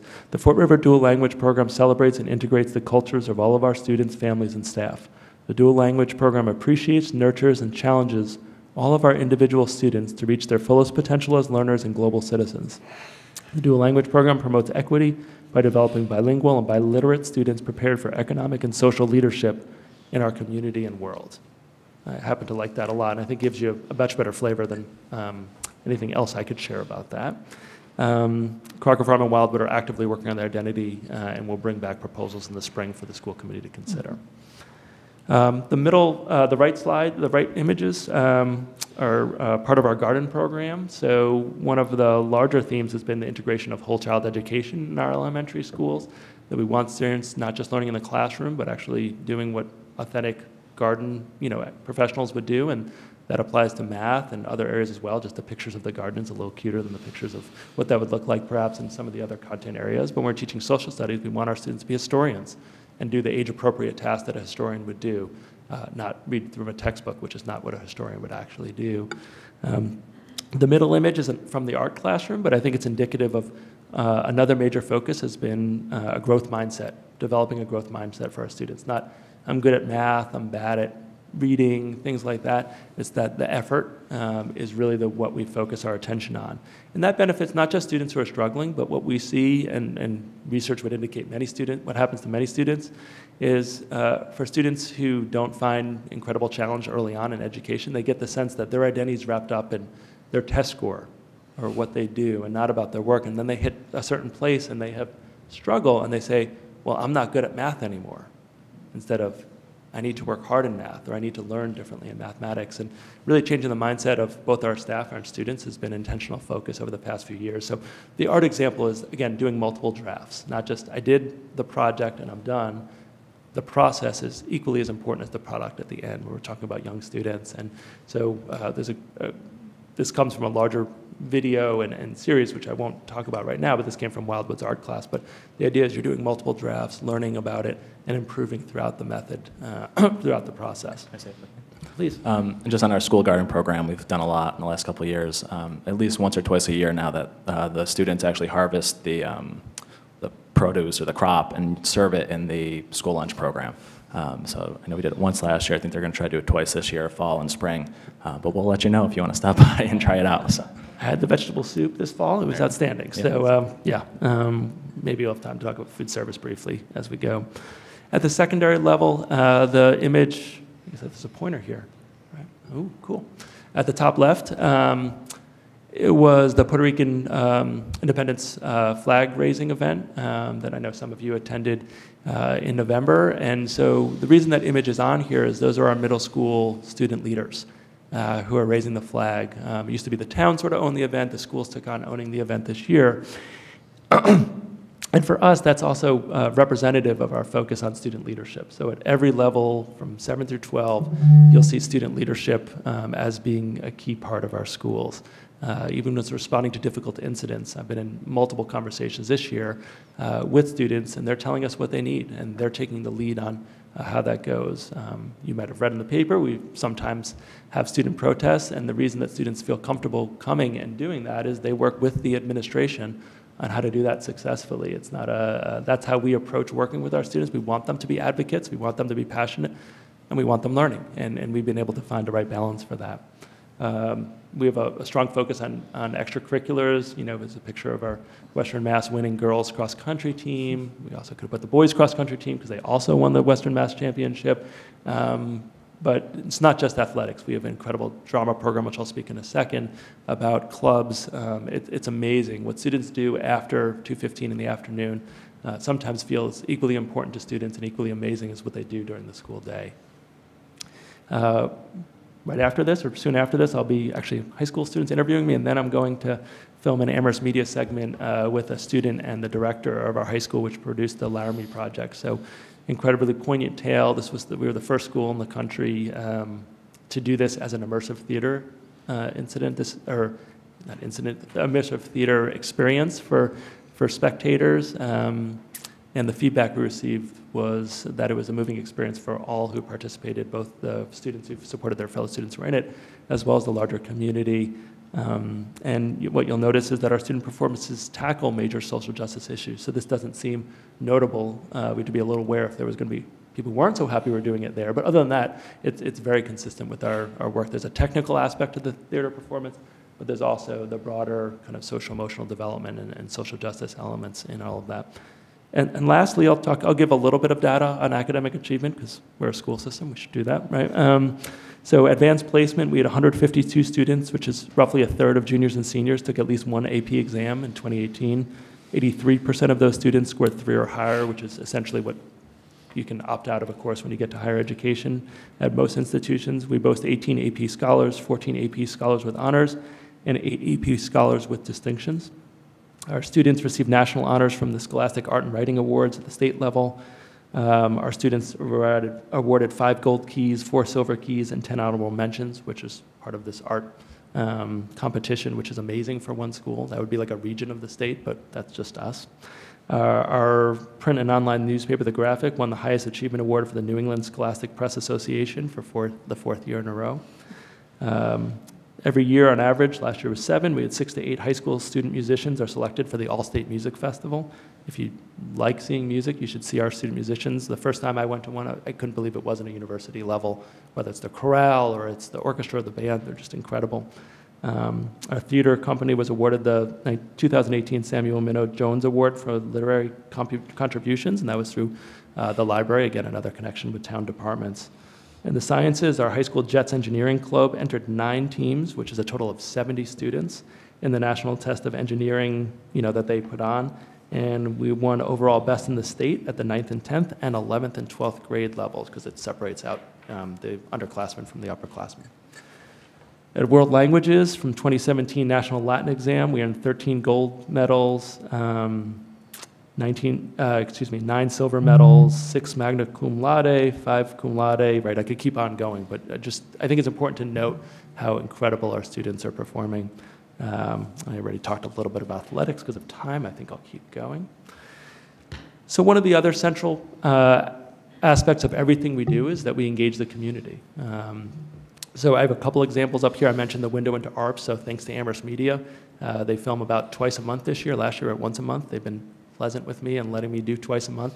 And these are films with lots of high interest. We did one recently on the ELL program, which that's an image from, so that the larger community can see, whether it's online or on Amherst Media, get to know what's happening in the schools. This year we've started an LPAC, which is an English Learners Parent Advisory Council. So CPAC is more familiar. That's the special education version of that. And we had really strong turnout with lots of translators, you can imagine, given our demographics, come out for that because we want English learners, parents, and guardians to be actively part of our community. To the right, when we started our dual language program, before we moved to actually a formal implementation plan, we went to every local, kind of the 5 largest local preschools in town, and shared, here's what we're thinking, what do you think? Because that was our demographic. It was incoming kindergarten students. They weren't all in our schools. Most of them weren't. Families weren't connected to our schools yet, so we try to meet families where they are as much as we can. We have a Friday update that I send out every week. If anyone wants to get on that, you can just let me know. It just gives you an update of what's going on in the schools, and it might be it's also online if you just want to check our website, but if you want to be added to the listserv, happy to add anyone on. Gives you a little bit, keeps you abreast of what's happening in our schools. We have a pretty significant social media presence. And another example is, we currently are starting our principal search. We have a vacancy at the high school, and before we even start doing anything, the first thing we do is survey staff and families to say, what do you want to see in a high school principal? What attributes are important to you? What characteristics? And that infuses on every single area we do, that we want that engagement. We want to understand how the community, what they want to share as we're having to make decisions. And the last slide, then we'll open up for any questions. So what are challenges? What are things, I heard at the end of that DPW presentation, what are some things that we have that are challenges? So as those of you who attended the first 4-town meeting know, we have a challenge of developing consensus on what's a long-term plan for the regional assessment methodology. Some of you have been in that for a long time, and have probably wrinkles from all the meetings that you've attended, trying to work with 4 very different communities on how do we fund our regional schools moving forward. We've had flat state aid, so what that means is that local municipalities, including in this case Amherst, are having to fund more because our increase in state aid is typically less than 1%. Our costs go up more than 1%, so therefore the towns are covering the difference. There's a lot of unfairness to that, but that's our current reality. We talked about charter schools before. From an infrastructure organization point of view, we have 2 elementary schools. This is no surprise to probably anyone, who are in need of major costly work to remain viable. And we talked last night at the Amherst School Committee meeting about the MSBA statement of interest process and certain decisions that certainly we would come back and talk in more detail with the town council in the next couple months. We have the middle school roof is failing, so we have that on our capital project, the region. We have the high school fields, which some of you may have been to. There was a meeting in the fall about the condition of the high school fields, and that's another thing that probably both the town and the schools, a joint study, and probably bring back to this group at some point. To the declining enrollment question, so right now we have 5 school buildings for 2,600 students. Whether that's a good thing or bad thing, that's not what I'm going to weigh, but it's inefficient, financially inefficient to have 5 school buildings for 2,600 students. So I think an active part of our conversation is, are there more efficient ways to do it? Could we spend less on infrastructure and more on teachers and students? That's essentially what we're trying to think about. So we currently have a study kicking off that's looking at multiple models at the regional level. So, what would it mean if 6th grade went to the middle school? What would it mean if 7th and 8th grade went to the high school? So that was a capital request from last year, so that'll be an ongoing set of meetings, and there'll be 3 public meetings, one in January, February, and March. Just looking at the infrastructure, not looking at the educational implications at this point, but trying to understand, would new construction be needed to do that? Would everyone fit? What are the implications of that? At the elementary level, certainly there's been active conversations about, as that population and that enrollment has declined too, do we need 3 buildings? Some of the Pelham question that I received earlier has been one that we receive is, are there other ways to organize ourselves that are more fiscally sound so that the towns get some relief from the impact on their finances? From a teaching and learning perspective, we're responding to an increasing number of students who enroll in the district without high-quality preschool. There's one thing I want you to walk away with is that it's a major issue in our community. And so it ends up in the schools for a time being. It's a much broader issue about preschool access. It's something that I'm actively working on, but there's not necessarily an easy fix. But when we have students who don't have access to high quality education from birth to 5, they're already, research would indicate, at a huge disadvantage of being successful in their school experience and then beyond. Meeting social emotional and well-being needs. We did a lot of professional development last year about well-being of students. There's been an increase in nationally about anxiety in students, secondary students. We've tried to right-size our homework expectations, things like that. But people's addiction to what's probably in front of everyone else, their phones, right? That's part of it. Vaping. There's a lot of challenges for pre-adolescents and adolescents. And we're trying to develop a coherent plan of how to respond to them, how to support our students to make the best choices moving forward. And then we want to ensure that our curriculum materials meet all the learners. So we have students who are chomping at the bit for more. We have other students who need more assistance. And how do you differentiate, which is our jargony word, how do we differentiate our curriculum so that all students' needs are met, right? So we want to push all students to the outer edge of their potential. And how do we do that in a way, given that how students perceive themselves and their background experiences are quite diverse. So I don't think we can talk about food service if they ask, but I think at the time we'll hold on that. Sean was excited to talk. I wasn't really excited. Yeah. But I think if it comes up in the questions, but I want to give time for more questions. I know we went pretty Questions? long.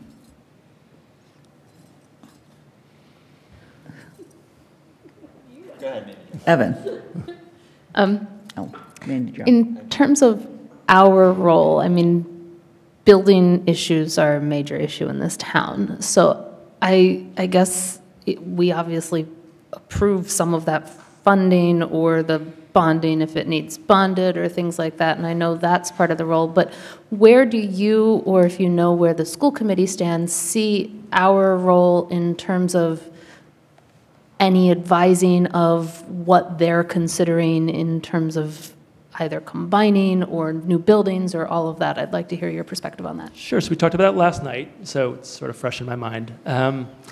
We didn't get to a resolution place, but we actively had a conversation specifically about the statement of interest process for the MSBA this year, about where that gets slotted in, because statements of interest need to be signed by both the school, but need to be voted by both the school committee and, in this case, the town council, given the change of government that we've had in this community.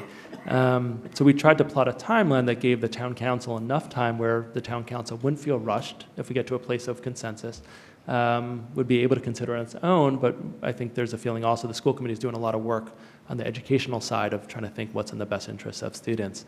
So we had a slideshow I shared with the town manager, I think is going to share with you all. Not that everything on that slide deck, there was broad agreement, it was my presentation last night, but we're actively looking to engage the broader community over the next 2 months about some of these issues, and one of the things that we talked about is certainly utilizing or asking town councilors to be an active part of, where do we want to have meetings? When are good meetings for people in your precincts? Can you help us advertise? Can you attend perhaps so that you feel informed about what the community is talking about?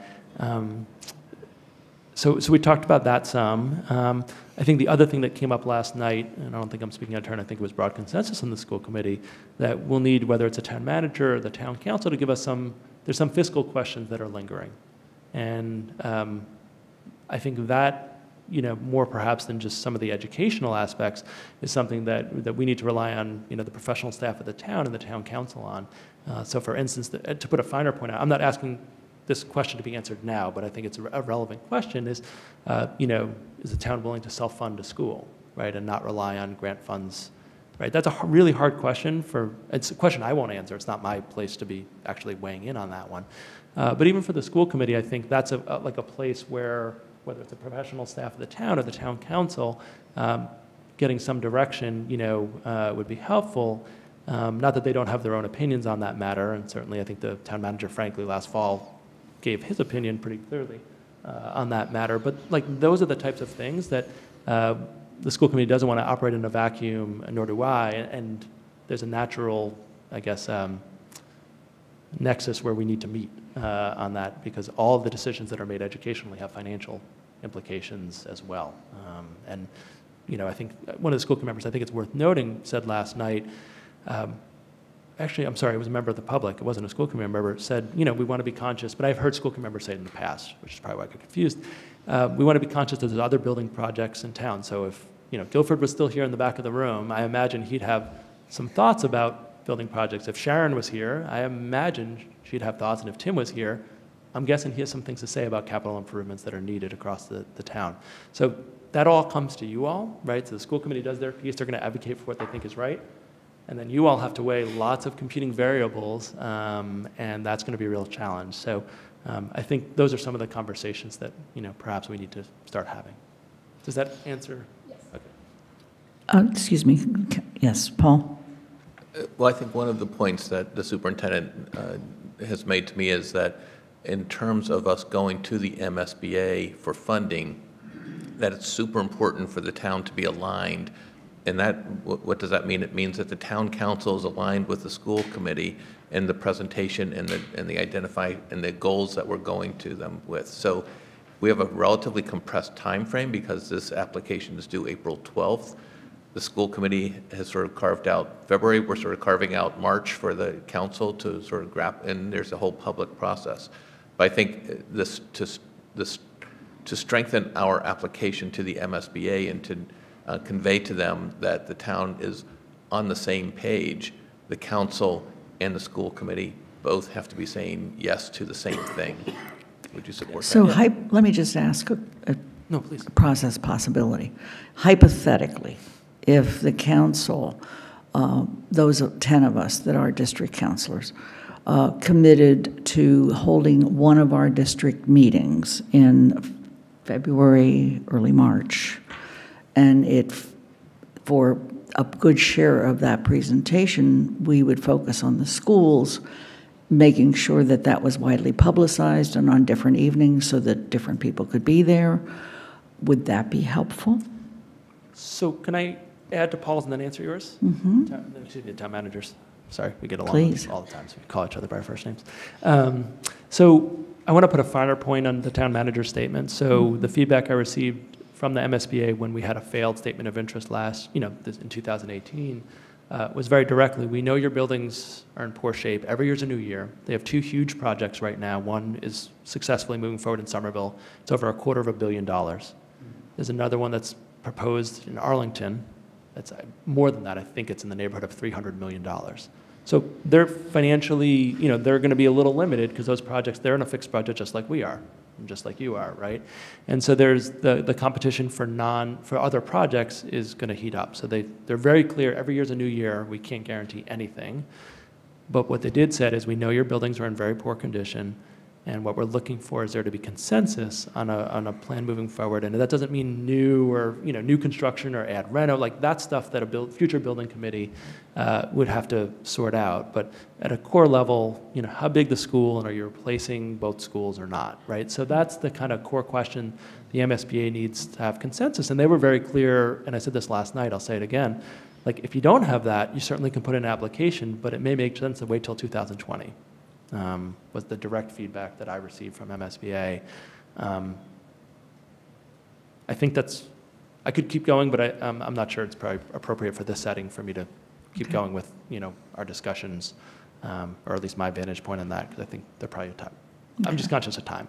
Your question directly, so we did talk last night. I think the challenge of organizing, I think better way to put it is we're meeting again next week, the school committee and I, to map out a clear plan of engagements, and we'll get back to you. Okay. Just I think the number of engagements and the time frame may warrant us to ask for maybe 3 meetings that, right, which I know doesn't align with districts, but it's hard to schedule that many meetings in that time frame. So that's what we're discussing. So there's an active interest in town council involvement. the logistics, we still need probably one more meeting to sort through. Okay. Alyssa? I think it will be important to put something like that in writing, and I realize we do have the PowerPoint that we haven't had a chance to read yet, but as you develop that with the school committee, because in the past, statements of interest have just been a generic thing that we've signed off on at the select board level. Obviously, we're in a different body now, but the school committee did it, and we said, oh yeah, it sounds really scary, but it's fine to send your kids to these schools. They're not that scary. And then it went off its merry way, and I appreciate that you've been given additional direction based on our recent history and based on their budget constraints. But I think that makes it really different this year in terms of it just being yet another checklist of all the things that are wrong with our building. So for us to really understand, I think we're going to have to look at some things that are in writing that are provided by you and the school committee to help us be able to understand it ourselves and then communicate it out to our constituents. What is it we need to do at what stage? Because as you indicated, many decisions are made far down the road. But in terms of reflecting that interest back to the MSBA, what can we do here? Because this is different. We've never had to do this before. Yeah. Got it. Mandy Jo? Oh, sorry. I just wanted to follow up on Lynn with the forum, with the district meetings. There is a requirement in the charter for the school committee to have at least one forum on schools. So this might be a good time to do that. Right. Additional questions? Comments? Oh, I'm sorry, Evan. I think what I was going to say earlier has probably been spoken to some extent. One of the things I'm trying to wrap my head around is, obviously with the last project, it received the support of the school committee, it received the support of the voters, it failed in the legislative body. We are now the legislative body. My assumption is the MSBA is very curious as to how we will operate and whether or not we would see in this new legislative body something similar. And I'm assuming that they will be more likely to get us into the process if they have confidence that we are that we will approve the funding should it get to the same point.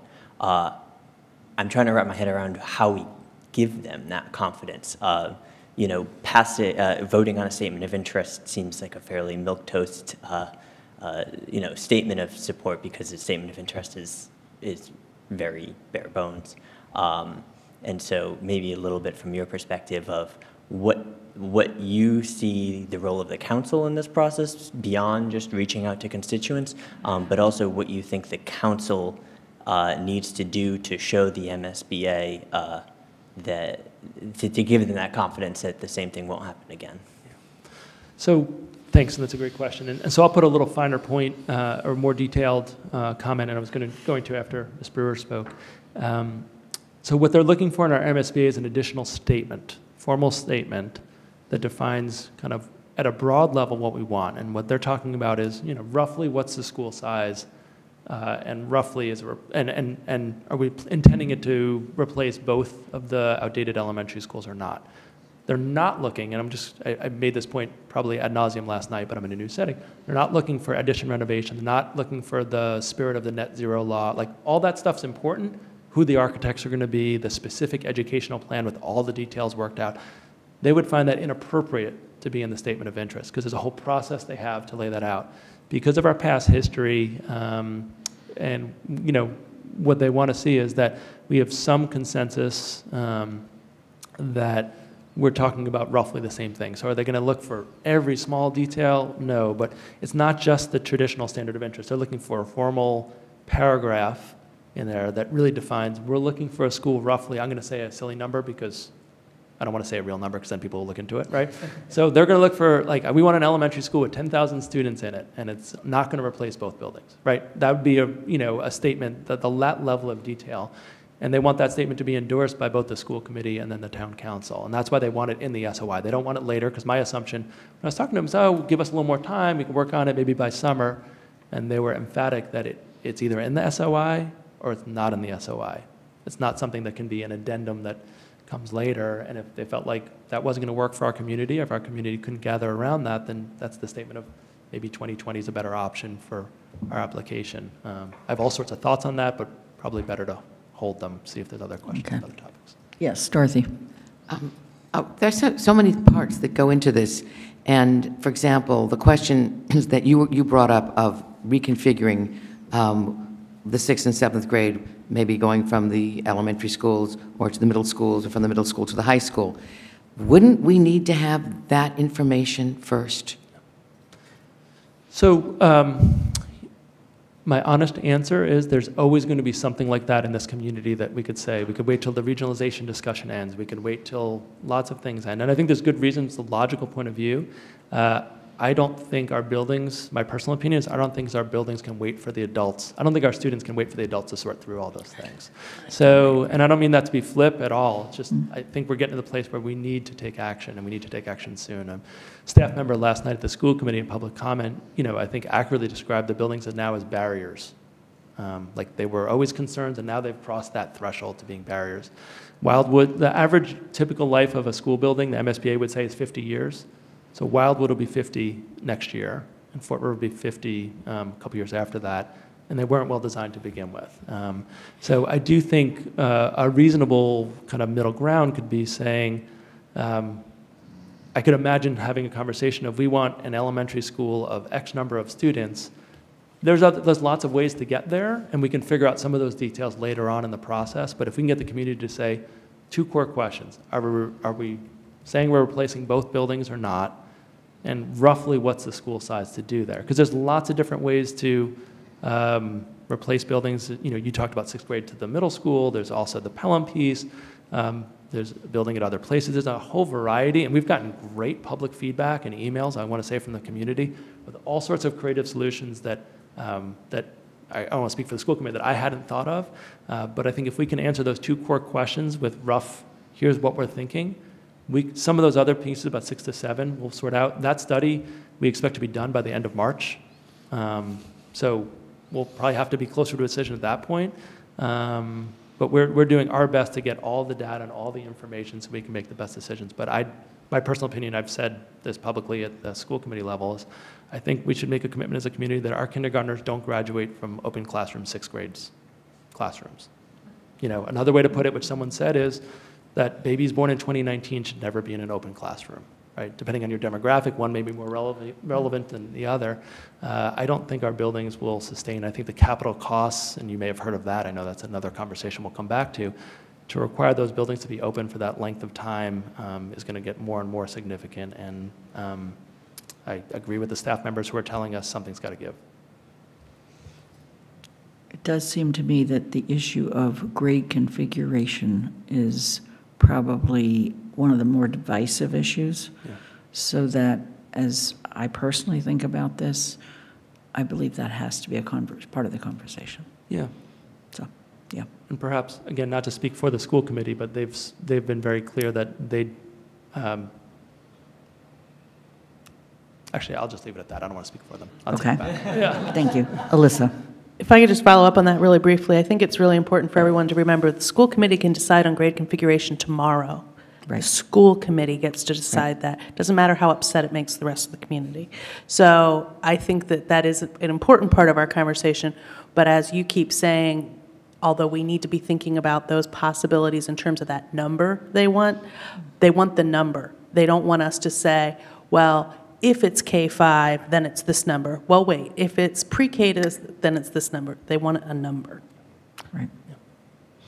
Any other questions? I'd like to thank you very much. You can probably move to the side. This has been extremely informative, and obviously you can tell there's lots of interest on the part of the counselors. Yeah, and we just want to thank the counselors for having us and welcoming us in this morning. We really enjoyed the interaction, and more to come. Thank you. All right, thank you. We now will have time for public comment. Is there anybody who would like to make a comment?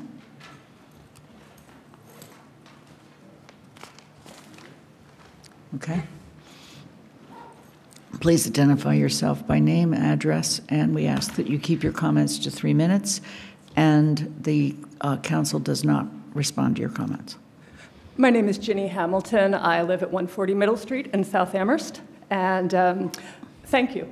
I mainly want to say thank you, and I can do that in less than 3 minutes. I attended the school committee meeting last night and wanted to come this morning to hear the school's presentation in context of DPW, and I hope you are having similar meetings with the library director and the fire chief soon as well, because as you all know better than anyone in this town, those are the 4 competing major projects that are on the table for our town right now. And there's significant interdependence between them, and there's going to be trade-offs that we have to be making looking at all of these projects.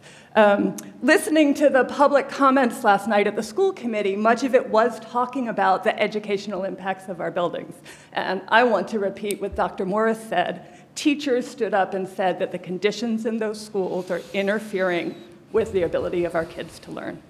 And to add, as a Crocker parent, Crocker has windows, Crocker has walls in all of our classrooms. It's a great school, but it's got infrastructure problems as well. Apparently, the temperature in the gym yesterday was 42 degrees. So there are maintenance issues that are very real, and you all have seen those numbers as well as the longer-term infrastructure. And privately, however, what was interesting is nobody talked about money in the comments last night. But privately, when we're sharing these numbers about the school projections and the maintenance costs, the main thing I'm hearing from people is, how is this town, how are we going to pay for this? And that's what we've elected you all to struggle with and to find those trade-offs. So, if looking at the Fort River building projections for a second, if school committee were to send a proposal to you all for 2 new buildings, that's $90 to $130 million for 2, based on the latest numbers. So you would all have to look at how does that affect the water treatment facility, much less a new DPW building. These are very real costs in a town that is very demanding of the services that we want and we expect, especially for our children. And as we all know, construction costs are getting higher, particularly when we set such high standards for net zero and high LEED certifications, which I totally support. We want to be that sort of leadership, but it means that the costs are real. So I want to thank you for taking these on, and I also want to urge you to take them on sooner rather than later. We can't keep kicking these major capital expenses down the road. It's only going to make them more expensive. So I hope that those conversations that are happening are just right around the corner, not much farther down the road. And I appreciate you all taking this on. Thank you. Are there any other public comments? Just as a matter of communication, the town manager and I have been discussing a February focus on capital projects, and so that we're not kicking it down the road. I'm not responding to you, particularly Ginny, but to everybody in town. And we'll be working on that, as well as looking for a way that we can assist in the town coming to consensus on the schools. Is there any other comment from councilors at this time? Do I hear a motion to adjourn? So moved. Second? Okay, second was from Sarah. And anything else? All those in favor? Aye. We can do a hand raising tonight, or this morning, because we're not doing remote. Okay, there was unanimous from all of us that are attending. Excuse me, Alyssa? Could the communications committee stick around for a minute so we can schedule a meeting? Thank you.